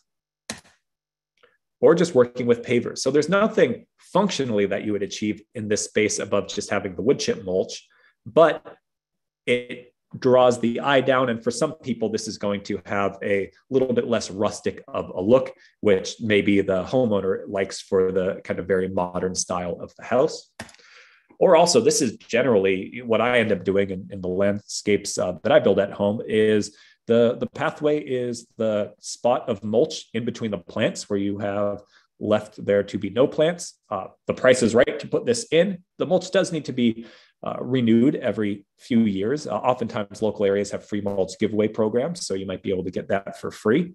And then sometimes not having any edging, but also just using branches, rock, broken concrete, whatever you might have that you like the look of to kind of define the space if you want it to be a little bit more defined. And mixing in, so in my backyard, it's the combination of all three, but mixing in the branches, that provides other little habitats for little critters, beetles and things like that, shredders and decomposers, which in turn are bird and lizard food. So it helps keep all of that going. And then we're going to talk about spaces for water. Again, there's a whole other workshop we have for this. However, just briefly looking at it, how these water spaces can interact with our native landscapes. So if you're setting up something like a dry stream bed in your native garden or an infiltration basin, you don't need to have rocks. It could just be a depression in the landscape that doesn't have rocks. Sometimes some amount of mulch. So sometimes people use a combination of rocks, gravel, and wood chip mulch. If it's not going to be getting a ton of water into it, that's a way to go. If it's going to be getting a lot of water, the wood chip mulch does tend to float to the top. Can have plants in it. On the resource that we have created about plant choices that I'll share with you later, Inland Valley Garden Planner, I'll show you a list that we have of plants that work well even down in here that'll seasonally flood, but don't need a lot of water when it's dry. But oftentimes people work with rocks, both for the look and for the function of it. Top advice for that, work with a variety of sizes of rocks and just work with whatever rock is native, local to your area for a couple reasons. First one, it's what you're going to be able to find multiple different sizes of to combine to get that naturalistic look. Second one is, at least down here, the cost of our local river rock is about a third of what it would take to try to do the same project with a kind of quote ornamental stone or an imported stone. Also much more environmentally friendly. The local stuff is harvested locally. So a few different examples. If you don't have room for the depth of a dry stream bed, you can go with something that's more of what's called a French drain, which is a trench that then gets filled with a wide diameter gravel, and the pore spaces in between the pieces of gravel, all those little air spaces become what can temporarily hold and allow that water to either sink in place or move. Lots more about all of that in our Rainwater Harvesting for Home Landscapes workshop, which you can check out on our YouTube channel. And then even starting that rainwater kind of thought process with thinking about your spaces and can they be permeable instead of needing to wash the water off somewhere. And get as creative as you want, like in this landscape from the Theodore Payne Foundation Native Garden Tour, Gottlieb Native Garden, where there's an extensive cat run through the yard. So to kind of wrap up this section, and then we'll take our break, this all sets us up to understand that planting design is just one part of design. And then now when we take this kind of design lens back to our native gardens and we start thinking about the plant component, we want to remember a couple of things. First one is always put the right plant in the right place. And we're going to talk about that a bit on the next slide. For putting plants together, most important things are to learn and respect what the plant needs are. We're going to look at resources soon about that, how to learn that for the plants you're considering. Group plants with similar needs for water. That's the hydrozone concept. For sunlight, for soil drainage. We'll talk about that in a bit, et cetera. Look at that mature size of each plant. Remember that plant is going to get that big. Give it that space in the landscape. And if it looks like there's just too much space in between your plants as they're needing to grow in, sprinkle a little bit of wildflower seeds in between and call it a day. Sometimes people think, well, I'll overplant at the beginning and then I'll thin out over time. What happens is that everything is looking great right when the plants start to crowd each other, and people never do that. And then before they know it, plants are overgrown, they're misshapen. There's a lot of kind of catch-up work to do, and it's never as good. So respect the space your plants need, but don't isolate them. Don't have a couple of plants in a sea of mulch unless that's your specific goal. And then remember layering as well. So if you're planting your big tree, it's going to take time to grow in. Think about trees, shrubs underneath the tree canopy, smaller plants. Just don't have too much of a jumble. So that's the whole design process, thinking that through. And then over time, you're going to observe from what works and what doesn't. And inevitably, certain things won't work, even in professionally designed landscapes by the best designers that I've ever seen. A couple years in, there's always something that wants to be tweaked and improved. So learn from that and enjoy that as part of the process. So this might be the most important slide in this presentation. When I talk with people who are new to gardening or feel like they don't necessarily have a successful history with gardening, but they want to give it a shot, I always ask people who say that, I have a brown thumb. When you buy a plant or you're thinking about buying a plant, do you research what the plant needs in terms of the sun and shade, soil drainage, water. And almost always the answer is no or not really. A lot of people just buy plants, put them in the ground, and hope for the best. They just do something. And really, most of the people who I know who I consider to be good gardeners, it all starts with that little bit of research. And it's so much easier to do now than it was even 10, 15 years ago. There's so much information online that before you go out and spend $12 on a plant or more, if it's a 5-gallon plant, you really just take a couple of minutes and make sure that it's going to work well for your space, or have that be part of the research of your design process. So those major factors, we talked some about sun and shade, soil drainage. Basically, so some people get really into soil type. And if you have sandy, well draining soil, loam, or clay, that's great. But what I've found as I've tried to simplify explaining this to people over time is that for the most part, it comes down to just this simple concept. Does your soil drain well, or does it not drain well? If you have heavy clay soil or even sandy soil that's been compacted because the truck parked there for the last 15 years, you might have slowly draining soil. And that's fine if you do. You just want to know it and adapt to it. So what you want to do to figure out your soil drainage is a quick drainage test. And we don't have too much time to get into that now, but I will say if you check out the video about site assessment on the website that I'm about to show you, the Inland Valley Garden Planner, that video is going to be getting posted within the next 2 weeks. That's all about site assessment. I will walk you through every step of the process, but essentially dig a hole about 1 foot by 1 foot, fill it with water a couple of times and let it drain out, just to make sure that all the soil around it is very wet and saturated kind of, and then fill it a 3rd time and come back every hour and measure how many new inches of water have drained out of the hole. Do that over a number of hours until that hole is done.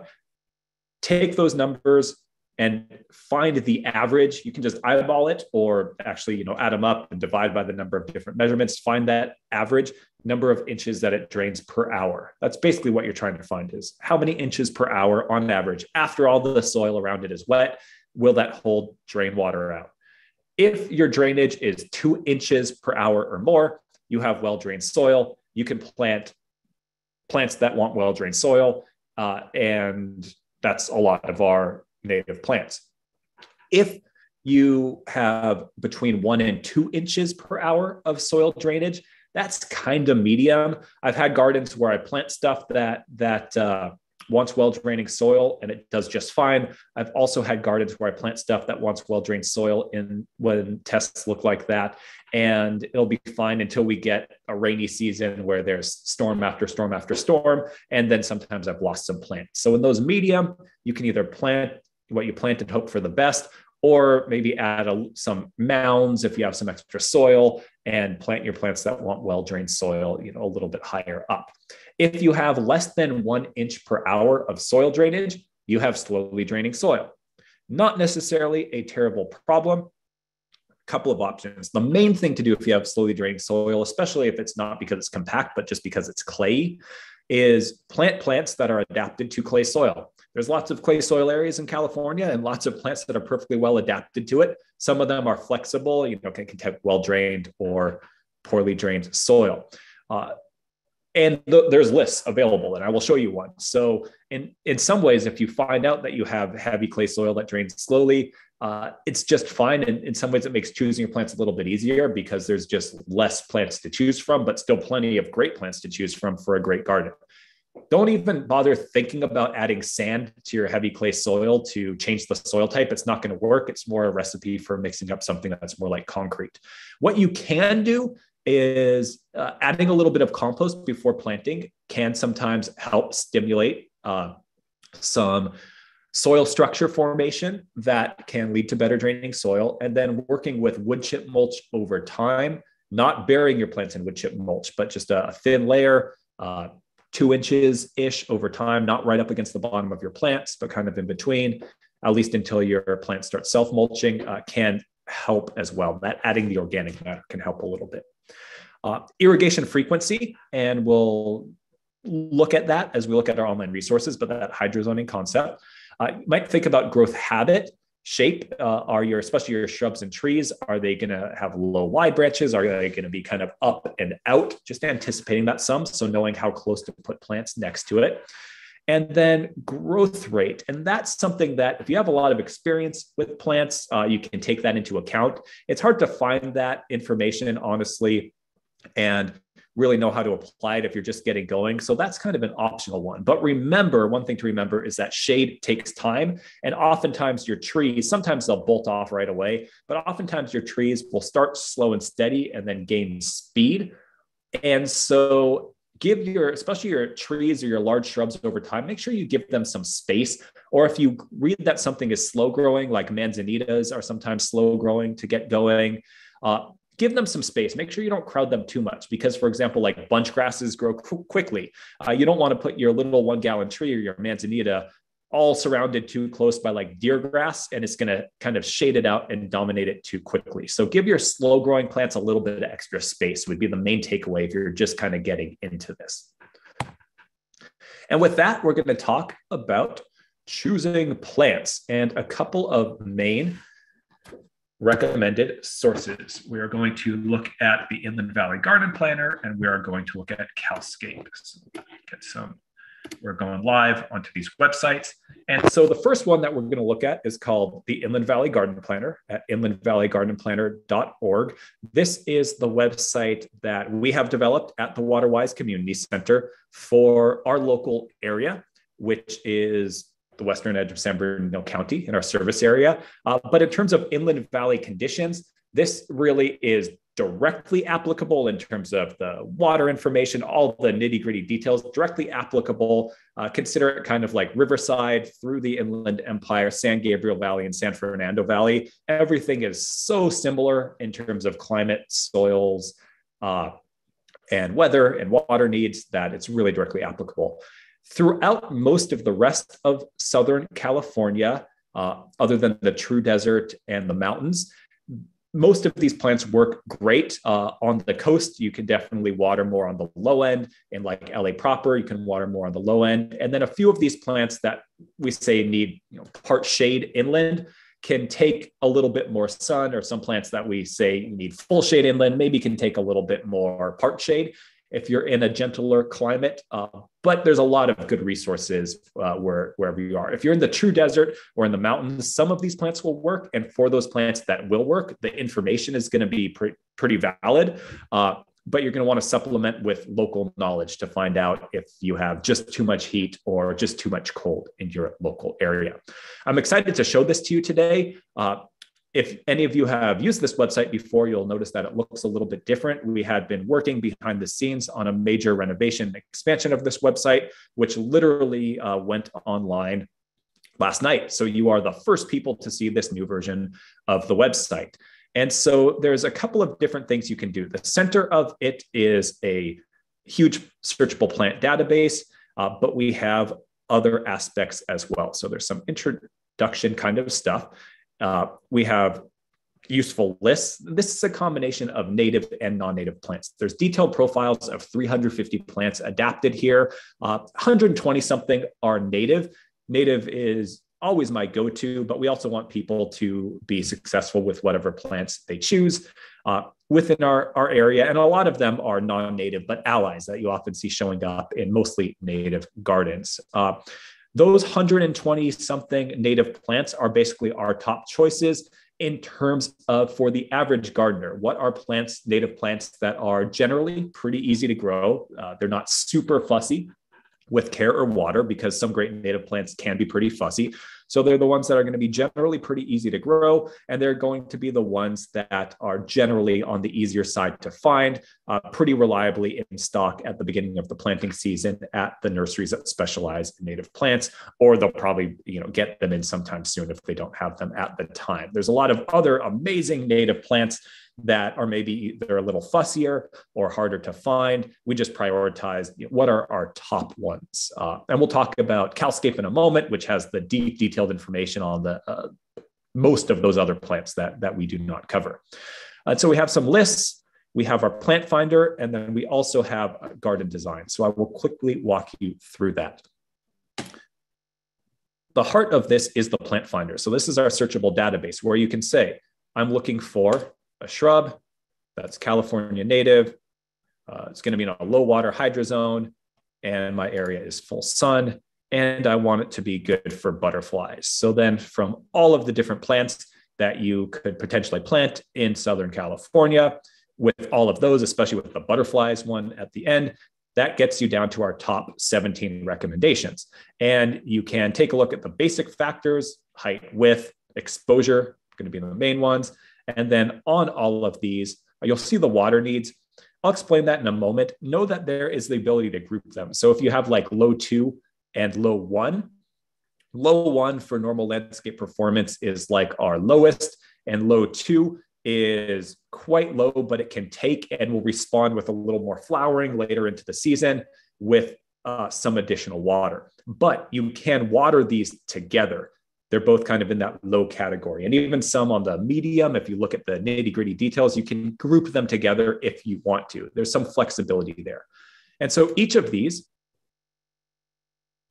has its own profile where you can see pictures. We normally try to provide ones where you can see it in a landscape, when it's younger, when it's older, close-ups on the flower, a detailed description, and then the additional properties in more detail as well, including flower season. So if you're trying to make sure that you have blooms year round, you have that. Detailed information on the water needs for our inland areas, information on how often and how much water to apply. We do it in inches because then that scales to any irrigation system and any size, but there's links that go into how to figure out how long to then run your irrigation system to provide that many inches.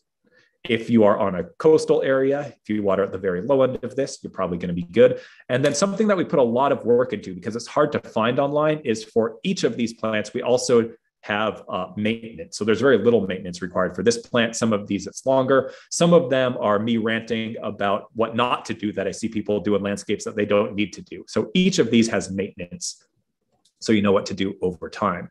So that's the plant finder. For those of you who are maybe feeling a little bit overwhelmed and want to know kind of just what are some coordinated palettes of plants and ideas to get started with that you maybe can emulate, this is something brand new as of last night. We have a garden design section where we have these 8 themes, and a lot of them are either exclusively or focus on native plants. So we have an all native butterfly and songbird garden, California native color garden focused on color throughout the year, colorful desert garden, which has a lot of desert natives, but some non-natives, mostly native meadow garden. Mediterranean obviously is different, native color garden, a native pollinator garden, and native woodland garden. And so if you go to each of these, we have created basically what we call design templates that you could emulate. And so for these, we keep it a pretty tight planting list. And so if you're interested in native plants, you might use this as a starting point and then mix in compatible plants as you want to. But if you're someone who wants a butterfly and songbird garden, but you want to keep it simple with those top reliable native choices, then you might stick just to it. And so we provide example plans for 3 different sizes of landscapes: extra large, large, medium, and small landscapes. And then on each of these, you can see kind of a rendering of what that might look like. So the butterfly and songbird one has a high plant density. All of these you can do with a lower plant density if you want. Identification, we're working on rolling this out, but each of these have a version where you can also hover. And then if you click that, it'll just launch in a new tab, plant profile. And then if you like the look of any of these, the extra large ones have a patio space, which you can use in any size garden, but you can kind of see what it would look like with the plant combinations up close. And then for each of these, if you like that look, we also provide a scaled, you can actually print it out if you want, an 11 by 17 print and measure where 1/8 of an inch equals 1 foot in the real world. And you can really understand the spacing for these plants. And so there is a little bit more space in between them than you can kind of see in the rendering. And so if you want, for example, like just what's happening around this patio, you can print it out, kind of measure that out and emulate it, but adapt it to your space. And that's the same for all of the other sizes as well. Some of them, we have other kind of design concepts. Like here, there's the dense yarrow area along the edge and the large one. But if you have a medium-sized yard and you want to do that still, you can kind of mix and match the concepts. And then we're still building this out, but we're building out kind of a lookbook for similar gardens. Oftentimes gardens have a wider range of plant diversity, so we're trying to find examples in our photo archives that really reflect the feel of these particular ones. Full plant list that goes plant by plant, and you can select the plants again and launch those individual plant profiles. You see these hearts here. If you want to, you can actually create your own profile on the login and then create your own plant lists and save plants to make your own custom, list for your front yard, list for your backyard, list for your grandma's house. And then some additional information that you can launch, including, again, irrigation schedules for this. And then for those of you who want to, we'll see, it might take time to load. You can actually download, if you're going to want to kind of print out a reference, a PDF packet where you can print it out. It's formatted for 11 by 17. You can print it smaller if you want, but if you want to use the scale drawings, and it kind of gives you the complete image set, including at the end. We'll give it a minute to load. Should have loaded this ahead of time. Oh, there we go, including a whole set of details and write-up about landscape features like dry stream beds and French drains that you might want to add in. There's also a lot of other stuff kind of buried in here, so I encourage you to check it out. And we have a number of things that we're going to be loading now that this is up over the next few weeks, including a series of videos that will walk you through the whole design process in greater detail than we can do in any one specific workshop, where it's really going to be step-by-step, follow along with me, where we walk you through how to do your scale drawing on graph paper of your property, how to go through the whole site analysis and design process. So that'll be something to check out. And then last thing I'll mention is there's also other things like helpful lists for our favorite plants for the Inland Empire, California native plants, and like I mentioned, plants for integrating either on top of, directly next to, or down in those dry stream beds.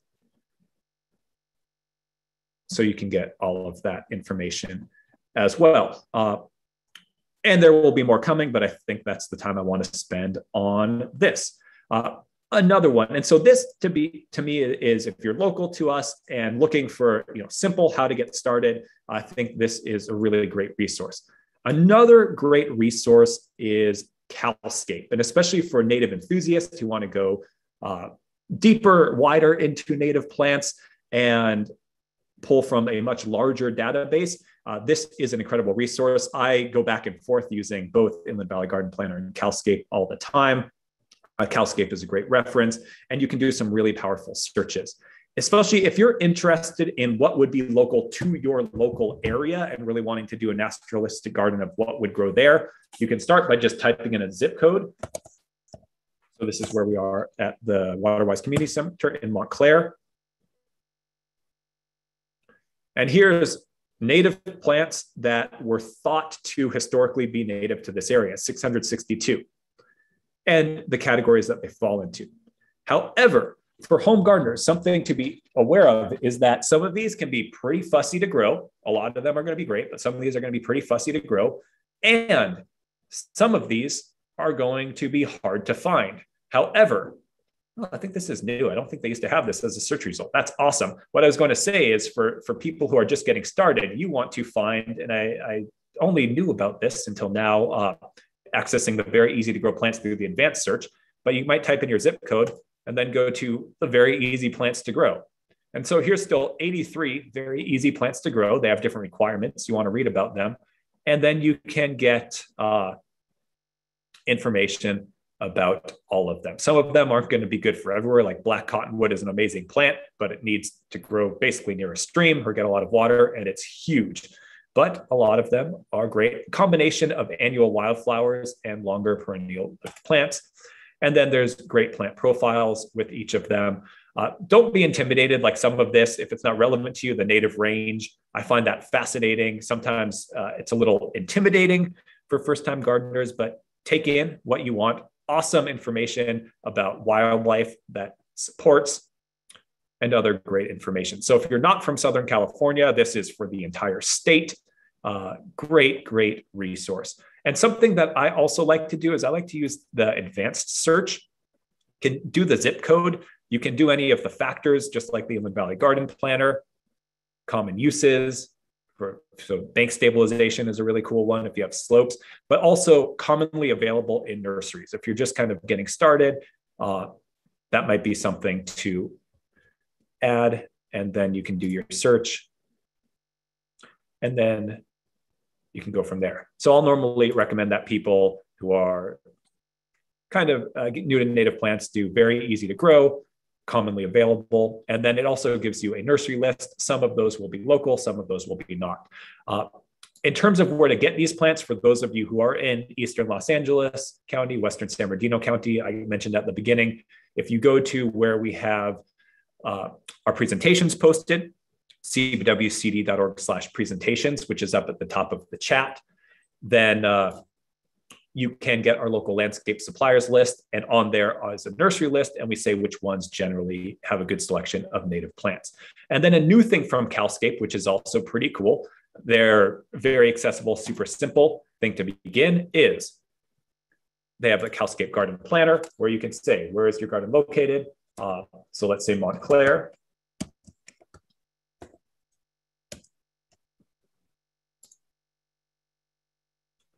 What style best reflects your gardening goals? Let's go with outdoor living. How sunny is your area? Full sun. What are your biggest priorities? Got to do water conservation. We are the water conservation district. And let's go with deer resistant. That's a cool one that if you're in an urban wildland interface area, you might be interested in, and pollinator as well. And then they give you a nice condensed list of different things to think about.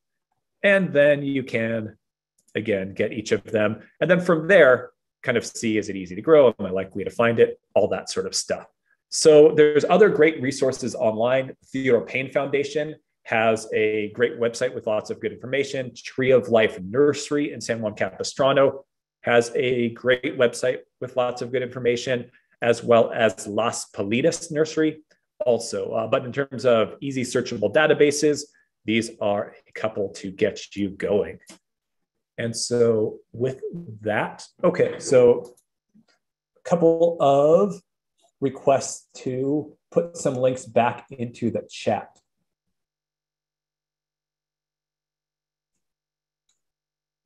Oh, so someone typed in as well. Kit shared that Calscape is undergoing some significant changes that will make it a more powerful tool for gardeners, and also use the advanced search to find plants for the specific conditions and traits. Awesome, Kit. I look forward to seeing what Calscape puts out. Yeah, that's super cool to hear. And okay, so the links in the chat, and then we'll get going into our example is, so the link to download the local suppliers list, as well as the slides from this website, is cbwcd.org/presentations. I'll also share with you our YouTube playlist, which will have this recording after some light editing next week, and recordings of all our past workshops that I talked about. cbwcd.org/YouTube, and then Calscape, calscape.org, Inland Valley Garden Planner, just Inland Valley Garden Planner.org.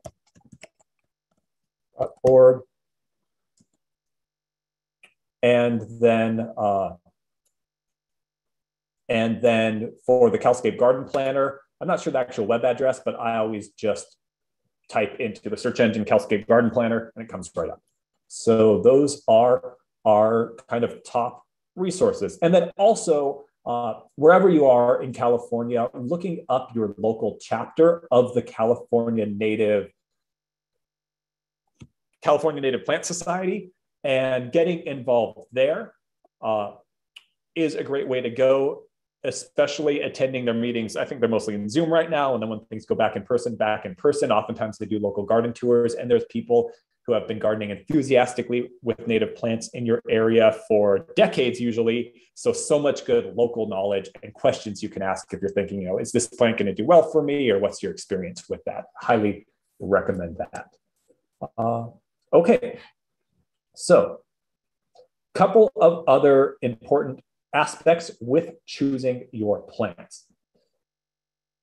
Tune into our seasons in California and understand that as part of your design. So if you're new to native plants, there is a beauty in gold and brown. So for example, I happen to be doing some pruning here, but I'm not pruning here on this California buckwheat to try to deadhead all of these flowers that have turned this rusty color.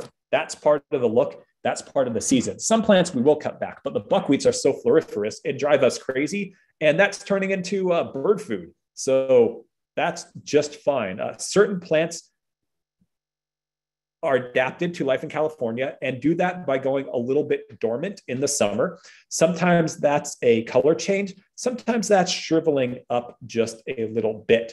So a couple of thoughts on that. One, that's the reason why a lot of our plants, after they're established, would live through the summer in Southern California with no water at all. But they might not look good in our gardens. And if we're in an area where there's any wildfire danger, we want to keep them a little bit hydrated as well. So that's normally the purpose for a once every 3 weeks to once every month irrigation, is we just keep them, we don't provide a ton of water to really force them to grow all summer. That will result in a lot of them dying early, and they won't necessarily look any better. In fact, they might look worse, but that just keeps them from going a little bit less dormant, but accepting a little bit of that. Because in Southern California, basically, ecologically, the middle of summer for a lot of our plants is our winter. That's how they survive this dry summer. But in their own way, those plants have a beauty when some of the yellows or browns show up. And then the first rains in fall, that's the equivalent of our beginning of spring. And you can really tune into that and learn to love that and the change throughout the seasons. If, on the other hand, that's not for you, you can also choose evergreen California native plants that just look kind of at their peak year round. And if you look in the Inland Valley Garden Planner, we mentioned some of those. Those are some of the woody evergreens like Toyon, like coffee berry. There's still slight variations, but you can kind of keep things a certain way if you want to. You're just gonna have less choices. But I don't think that that's the best way to go necessarily. Embracing the seasons is great. Native plants are mostly easy to grow. They just require a little bit of learning and a little bit of that different approach, a little bit more judicious with water, and just learning the needs of the plants. And so the Inland Valley Garden Planner can help you do that. We also have a native and water-wise plant maintenance class recording on our YouTube channel, and installation and establishment for California native and water-wise landscapes. And I will kind of mention the timing of this class is intentional to be in kind of the late-ish summer. It's not a formal series, but we calculate when we teach our topics going forward from here all throughout the fall. So this is native planting design. As we get more into the fall, we're going to have installation and establishment for California native gardens. We also have a class lined up that's retrofitting turf irrigation systems. If you're taking out a lawn or have an old sprinkler system for native and water-wise gardens, talk about your options for there. So look at our upcoming run of courses. And it's kind of, if you have a large landscape project being planned, we're pacing it so that you can work with it through us and be set up to do your planting at the right time of year.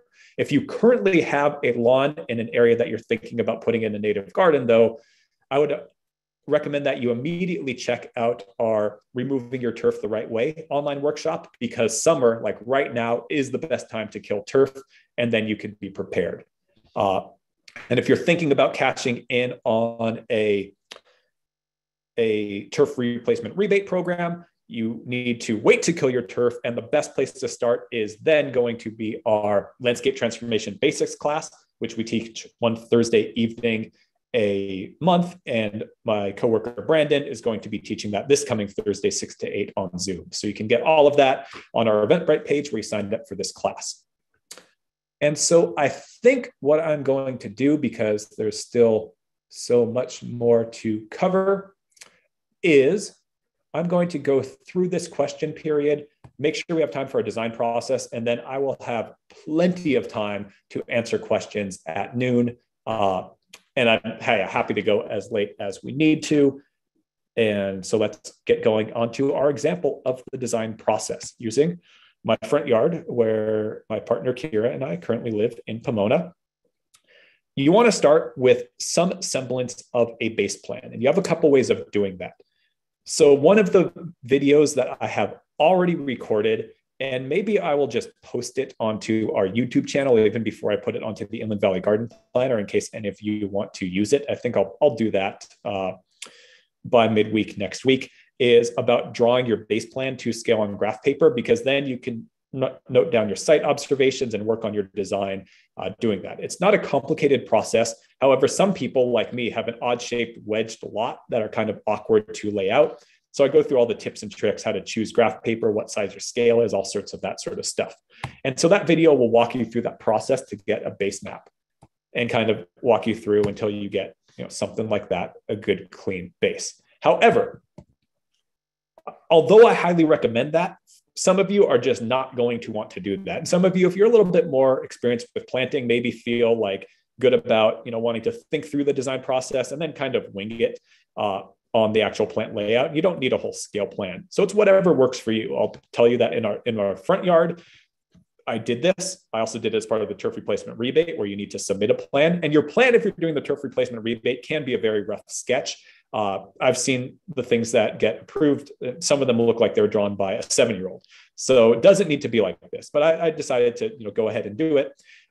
For our backyard, though, we worked more intuitively and kind of laid out plans, stuck little flags in, took turns standing in a place where we're going to put a tree and looking at it. And you can do that as well. It just depends on the energy you want to bring to it and what's going to work best for you.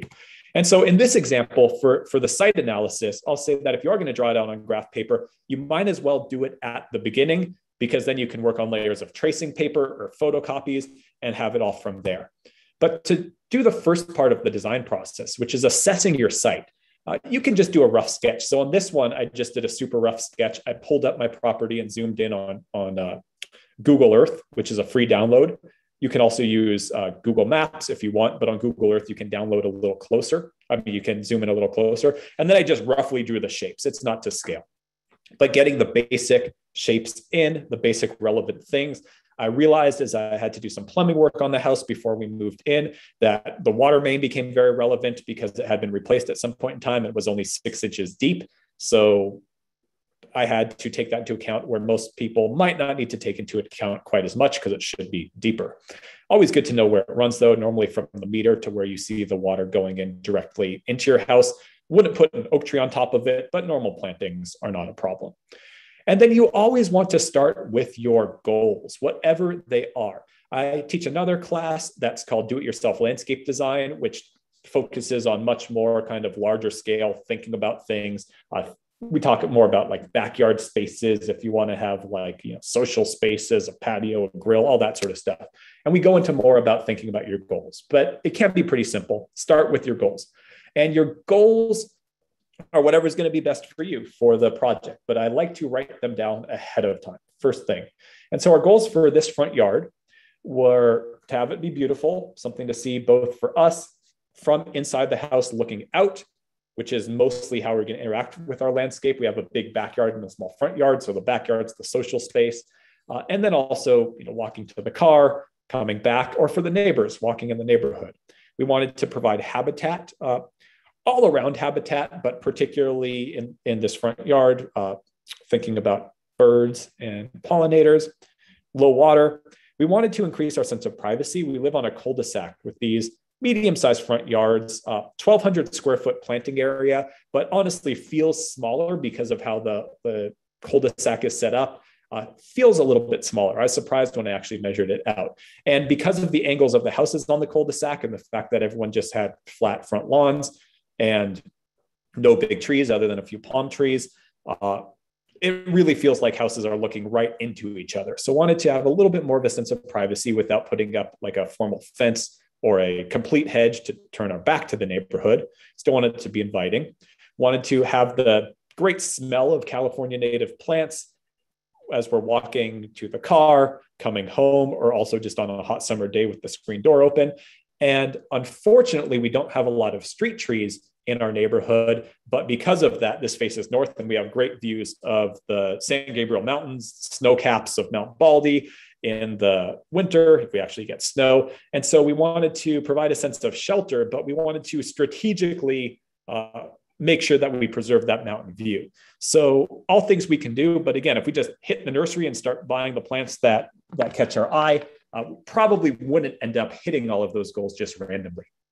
So the first thing you're going to want to do in that is evaluate your site and think about the plants that you want to keep. Because even if it's not native or even if it's not low water, if you have a big, beautiful tree providing shade, might be worth continuing to water it as it needs as a medium water use plant. But then you can absolutely work with native plants that can tolerate medium water use. And there's lots of them. Like I mentioned, our fruit treat zone, which is actually high water use, and we have native meadow plants underneath. Your garden doesn't need to be all or nothing with California natives. Match, and you can look up especially on Cowscape might be your best bet, native plants that can tolerate regular water. And then you're going to go into your site assessment. Important thing is observe. Observe for as long as it takes. If you've just gotten to your property, you might even wait a little while. I really encourage people to be there through at least one good rainstorm. Sometimes the water is going to pool, or the quality of water that pools at different places might be more than you're expecting.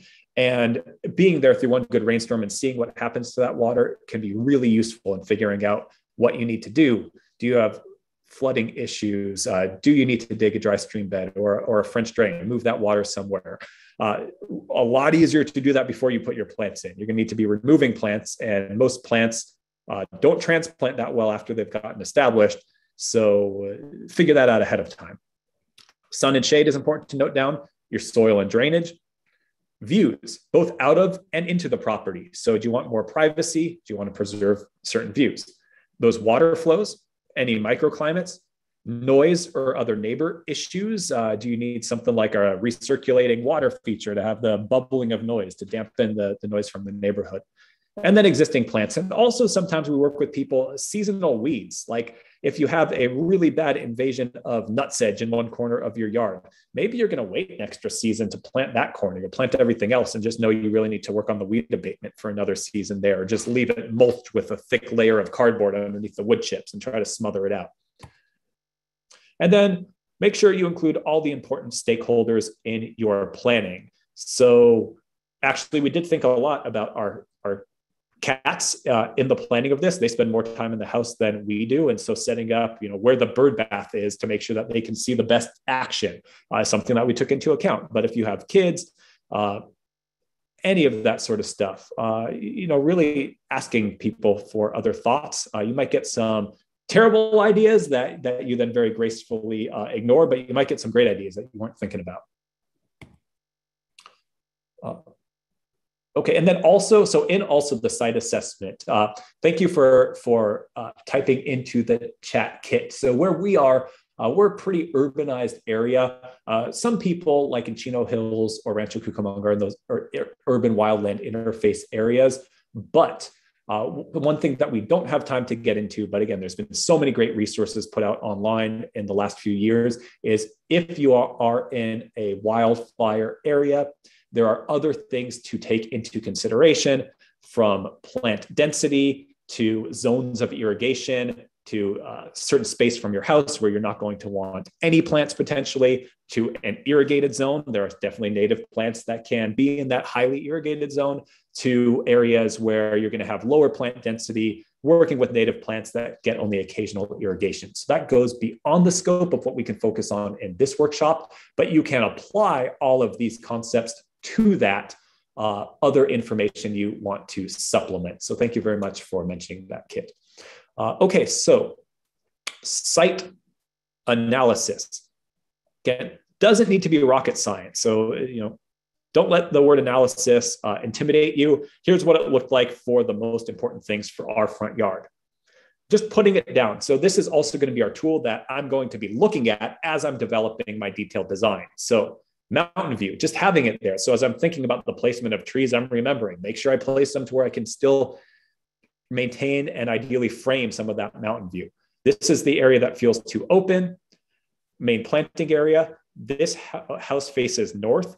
And so we do have that area generally north, a little bit off true north, but generally north. So we have this area immediately next to the house where for a number of feet out throughout a lot of the year, the sun is a little bit in the south side of the sky and it casts a shadow in this area. But then right now in summer, full blasting sun throughout most of the day. And so that's an area where generally you're going to need to select from plants that are tolerant of either full sun or part shade or sun to shade. But normally what I find is plants that can take full sun or part shade, but they need to be able to take both, are normally going to work pretty well in that northern exposure. And so that's going to take special considerations, getting that down, and my estimate of how far out that's going to be on my site plan. This is a single-story house, which has driveways on both sides. So if you are in a 2 or 3 story house and it's denser, wider out, you're going to have a deeper shadow area where you need to take that into account. And then we actually did have, after we got through our first rains, after we moved in, realized that we have a actually pretty significant flooding issue where we'd have like up to an inch of water when it rains, just settling it against the house and the foundation. Have to trudge through that because it's a gentle slope. And then we get the water from the driveway and it would come out this way along the walk and have nowhere else to go. We also don't have roof gutters. The eaves are kind of curved. I guess it was considered ornamental at the time that this very generic 1950s house was built, but it mean kind of major surgery to well attach roof gutters. And so it just sheet flows off the roof and settles here. And so getting all that down to know that we're going to need to take into account quite a bit, turning that into a solution. So then reflecting on, again, right plant, right place, we'll talk about that. And we did have good soil drainage, typical loamy valley soils. So then from doing that, you're going to go back into your plant resource or plant research with those best resources, checking it online. If there's local garden tours, go on those and visit local public gardens and nurseries with native plants. So here is a list if you're anywhere near where we are in Southern California. California Botanic Garden is great. Some stuff is going to be applicable to home gardens. Some is going to be kind of interesting native plant collections. So it won't tell you exactly what to do, but definitely worth seeing. And a lot of the plants are labeled. Tree of Life Nursery in San Juan Capistrano has great nursery, but also some really nice demonstration plantings. We have a lot of native plants at our Waterwise Community Center Garden in Montclair. We have done a lot of planting over the last couple of years, increasing our emphasis on natives. And a lot of those plants, I just got a big shipment of plant labels in, so we'll be getting caught up with that. But a mixture of established and younger plants. And then Theodore Payne Foundation in Sun Valley also has some great native plantings and is an incredible year-round nursery, as well as some of the other botanical gardens locally do have native plantings. So as you do your research, you're going to fall in love with a bunch of plants. This is a time to remind yourself of your goals. If you want to have a super diverse plant collection because you're a gardener and that's what you love to do every weekend, that's great. But for a lot of you, this can be your time to remind yourself to keep it simple. Don't put in too many plants and crowd them all together. And so from there, roughly starting to work out multiple versions. Normally I'm working on tracing paper. I just did this because it reads easily on the slide. Multiple versions of basic design concepts. So not even worrying about plants yet, usually. So here, for example, we decided that our main view of the mountains that we wanted to leave would be kind of through this area over here. And then also we had right across the way, one of the large trees in the neighborhood is already kind of blocking our mountain view here. So here would be where we have our small tree. And then we're hoping to keep a gap in the mountains, but we eat dinner right here. And here's also our living room. And it looks mostly out at the driveway and the street of the cul-de-sac and our neighbor's driveway. And so we wanted a small evergreen tree here to provide a sense of shelter and something nicer to look out this window. This was a really critical view for us, which is just not nice. And it's just starting to grow into be nicer now that the plants are growing in. Here, These windows looked out just at our neighbor's gravel strip and driveway. We didn't need to see this at all. So we were going to put in an informal hedge of good habitat plants. And then we had decided that although we want the view to be lovely from every direction, really, because we don't spend a lot of time in the front, the main build out of the view, the kind of most lovely view that we really want to consider, would be from inside the house looking out from these rooms, which all look prominently out into the front yard. And so we set up our main layering in terms of getting a sense of depth from the house looking out, also the stoop and the screen door when it's open. And so we got a concept of having some low plants here, framing up against the house where it's just stucco, framing the windows with some shrubs, and maybe just a branch or two would kind of break that view, but mostly looking out into low perennial plants, an informal meadow around a bird bath that could be seen by us and our cats from both these rooms where they spend a lot of time. And then there'd be room for kind of a shrub layer in between. So smaller plants, medium-sized plants, and then our trees and our taller hedge layer in the back. And that would create an increased sense of depth in what feels like, when it's very open, a pretty, not a tiny space, not a postage stamp, but not a large space at all. And because we're building that out in a way where it's going to be permeable to the view, but in a slight way turns its back on the street, we wanted to make sure that we include pops of perennial color in some of these corners. So, as someone's walking by, or how the neighbors have a view, it's not really turning its back. And so we had that before we were really even starting to think about plants. And to be honest, I already know and love certain plants. Like I kind of knew that I wanted this to be a toy-on, but not jumping to conclusions too quickly. From there, not worrying about individual plants, we started thinking about what plants would fit into each zone. And so, kind of starting to figure out, like for the trees, maybe those species, but in general, like for those color pops, starting to make the list of the plants that we think are going to be most appropriate. For the middle, having looked at it more, I realized that there's more room for a series of shrubs, kind of roughly the plants that are going to be appropriate. We decided it's going to be some shrubs, some deer grass. Decided that our kind of meadowy area, yarrow would be the main plant. And then here were the plants that can take part shade or some areas full sun, except for the native strawberry, which we kept right up against the base of the house. But the plants that would work in the situation, not each plant, but our main species for our loose hedge that we're going to have here. And then from there, once we have that, you can then refine it to those individual plants. And so most people would do this scaled on graph paper. And in the next series of videos that we're going to get up online, I will show what that looks like and kind of redraw that one step at a time to rebuild the process. In this one, I happen to be working on computer because I do a lot of landscape drafting on computer. But either way, kind of a series of circles, roughly the size. And that's the use of doing it to scale, is you can really get your plant counts and make sure everything is going to fit. And where each one, whether you do a symbol or if it's a high plant diversity, I tend to do initials, and then you can have your little key and feel it out. One of the nice things about doing this on graph paper is you can have multiple versions, and then you don't need to restart. You can kind of trace pretty quickly instead of having to redraw on a new base plan each time. And so in the last few minutes, I'll kind of show you how this all grew in as we went from concept to building it, and then we'll have plenty of time for questions and answers. So here is it when we started, semi-abandoned lawn. This is actually when we moved in. Here is it when we applied for our turf replacement rebate. So pretty brown, we hadn't been watering at all, but the thatch is still there. We weren't interested in keeping any of the little shrubs that were there, so everything got pulled out. And here was planting day. Most of the lawn was actually dead. The green you see here was just some little poa, just little weedy but annual grass, and working with planting. So this, because we had our meadow working with a lot of small 4-inch plants, this is actually a pretty high planting density, and we had our hedge. And as you're laying it out, designing with your body, walking through, does it feel like everything is spacious enough? Remeasuring, I actually am not above getting out with a measuring tape and trying to be super accurate and then loosening it up and moving things around a little bit. And to the best of your ability, your mind's eye, picture how it's going to grow in. If you have something down on a written plan, feel free to, like, that's just a tool. You don't need to stick to it. So that might be getting you as far as getting you there. And then once you start laying things out, you're making some changes, moving things around.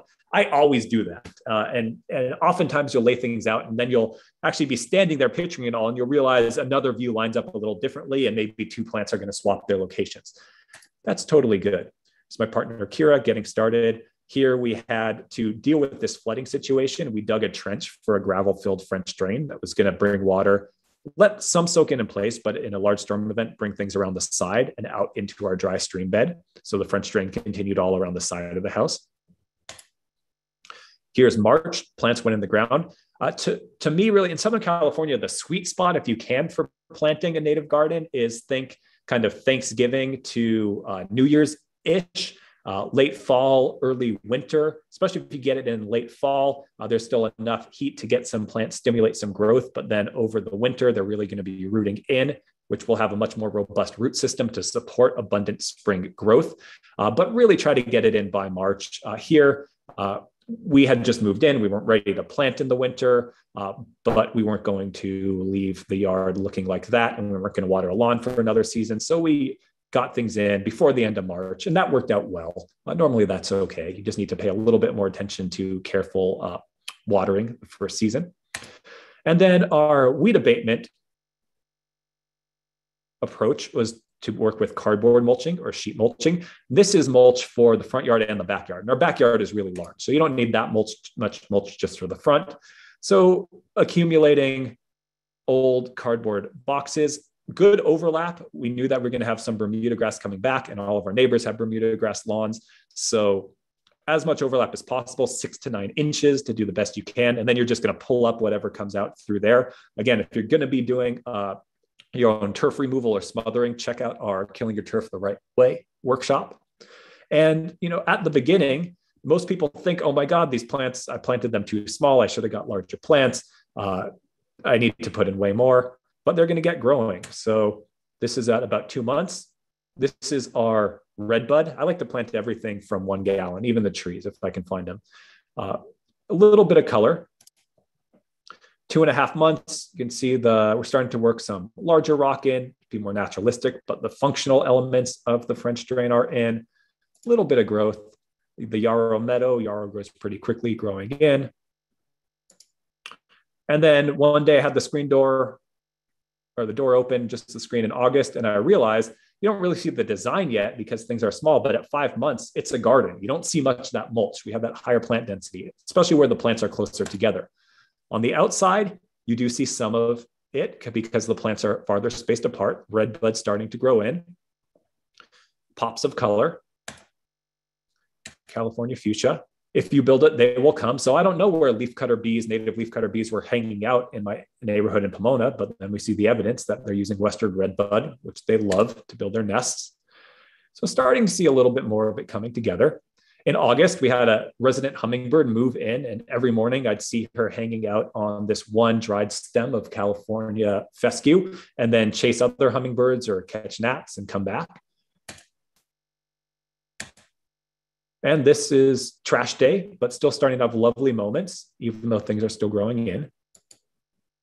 You always lose a couple of plants. Ask yourself why. So red buckwheat does really well, but this was a little bit maybe too much reflected heat. We planted 3, one of them took and continues to live. But ultimately other things grew in and we just put a tree stump there. We didn't feel like we needed another plant.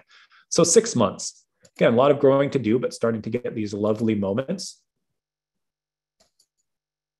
At 13 months, we had another pile of mulch delivered for the backyard. So I climbed on top of it to get a little bit of an overhead perspective. So those pops of color have really grown in. The trees, the Toyon and the Western redbud, are still taking more time, but it's a garden when you're in. And again, starting to have these lovely moments where color and the texture are really there. Our hedge is still growing in some. And now a little bit later, this hedge is all the way to the property line, and I trim it back some. So it really has grown in quite a bit.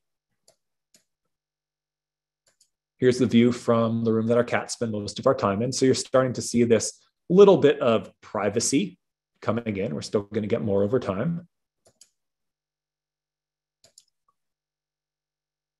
And talking about the seasonality.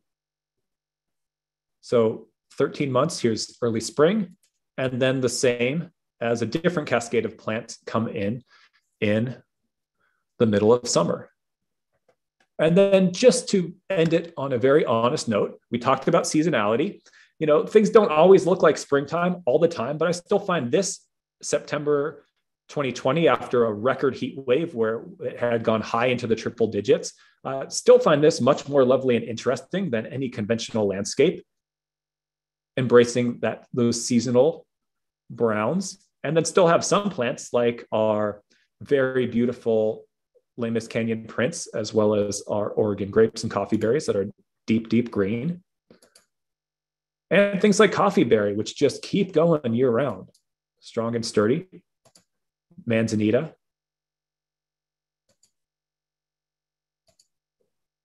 And so I think, why don't we leave it at that? For those of you who are going to want to download the slides, there is a little bit of additional content that I will walk you through. I do have a few more pictures of like late summer, early fall, kind of the stars from my backyard that do extremely well in this extending that blooming season and can just really take the heat. We talk a little bit about selecting which mulch. If you really want to get into that, we have a whole class on compost and mulch for water-wise gardens. There's also on the Inland Valley Garden Planner, on those detail pages, a lot of information about mulch and selecting your mulch. Top tips about designing for habitat, but really, if you're interested in that, we have the Gardening for Birds, Butterflies, Pollinators, and More class, which is taught through a native plant perspective, but we get really more into setting things up, the features, the top plants. And then finally, we never get to this when we teach the class, but on the PDFs as a reference, I have a list of, for the Inland Valley area, a suggested kind of top basic plant palette for beginners for native plants. And all of these have profiles on the Inland Valley Garden Planner. I'm sure they all have profiles on CalScape as well, and just kind of some of my favorite choices. So with that, I am going to put up a final slide that has some resources. And before you leave, I am going to, so I think we're going to lose the resources slide again. Before we leave, I do want to ask you to, and I will start answering questions, please fill out this very quick 4-question closing poll.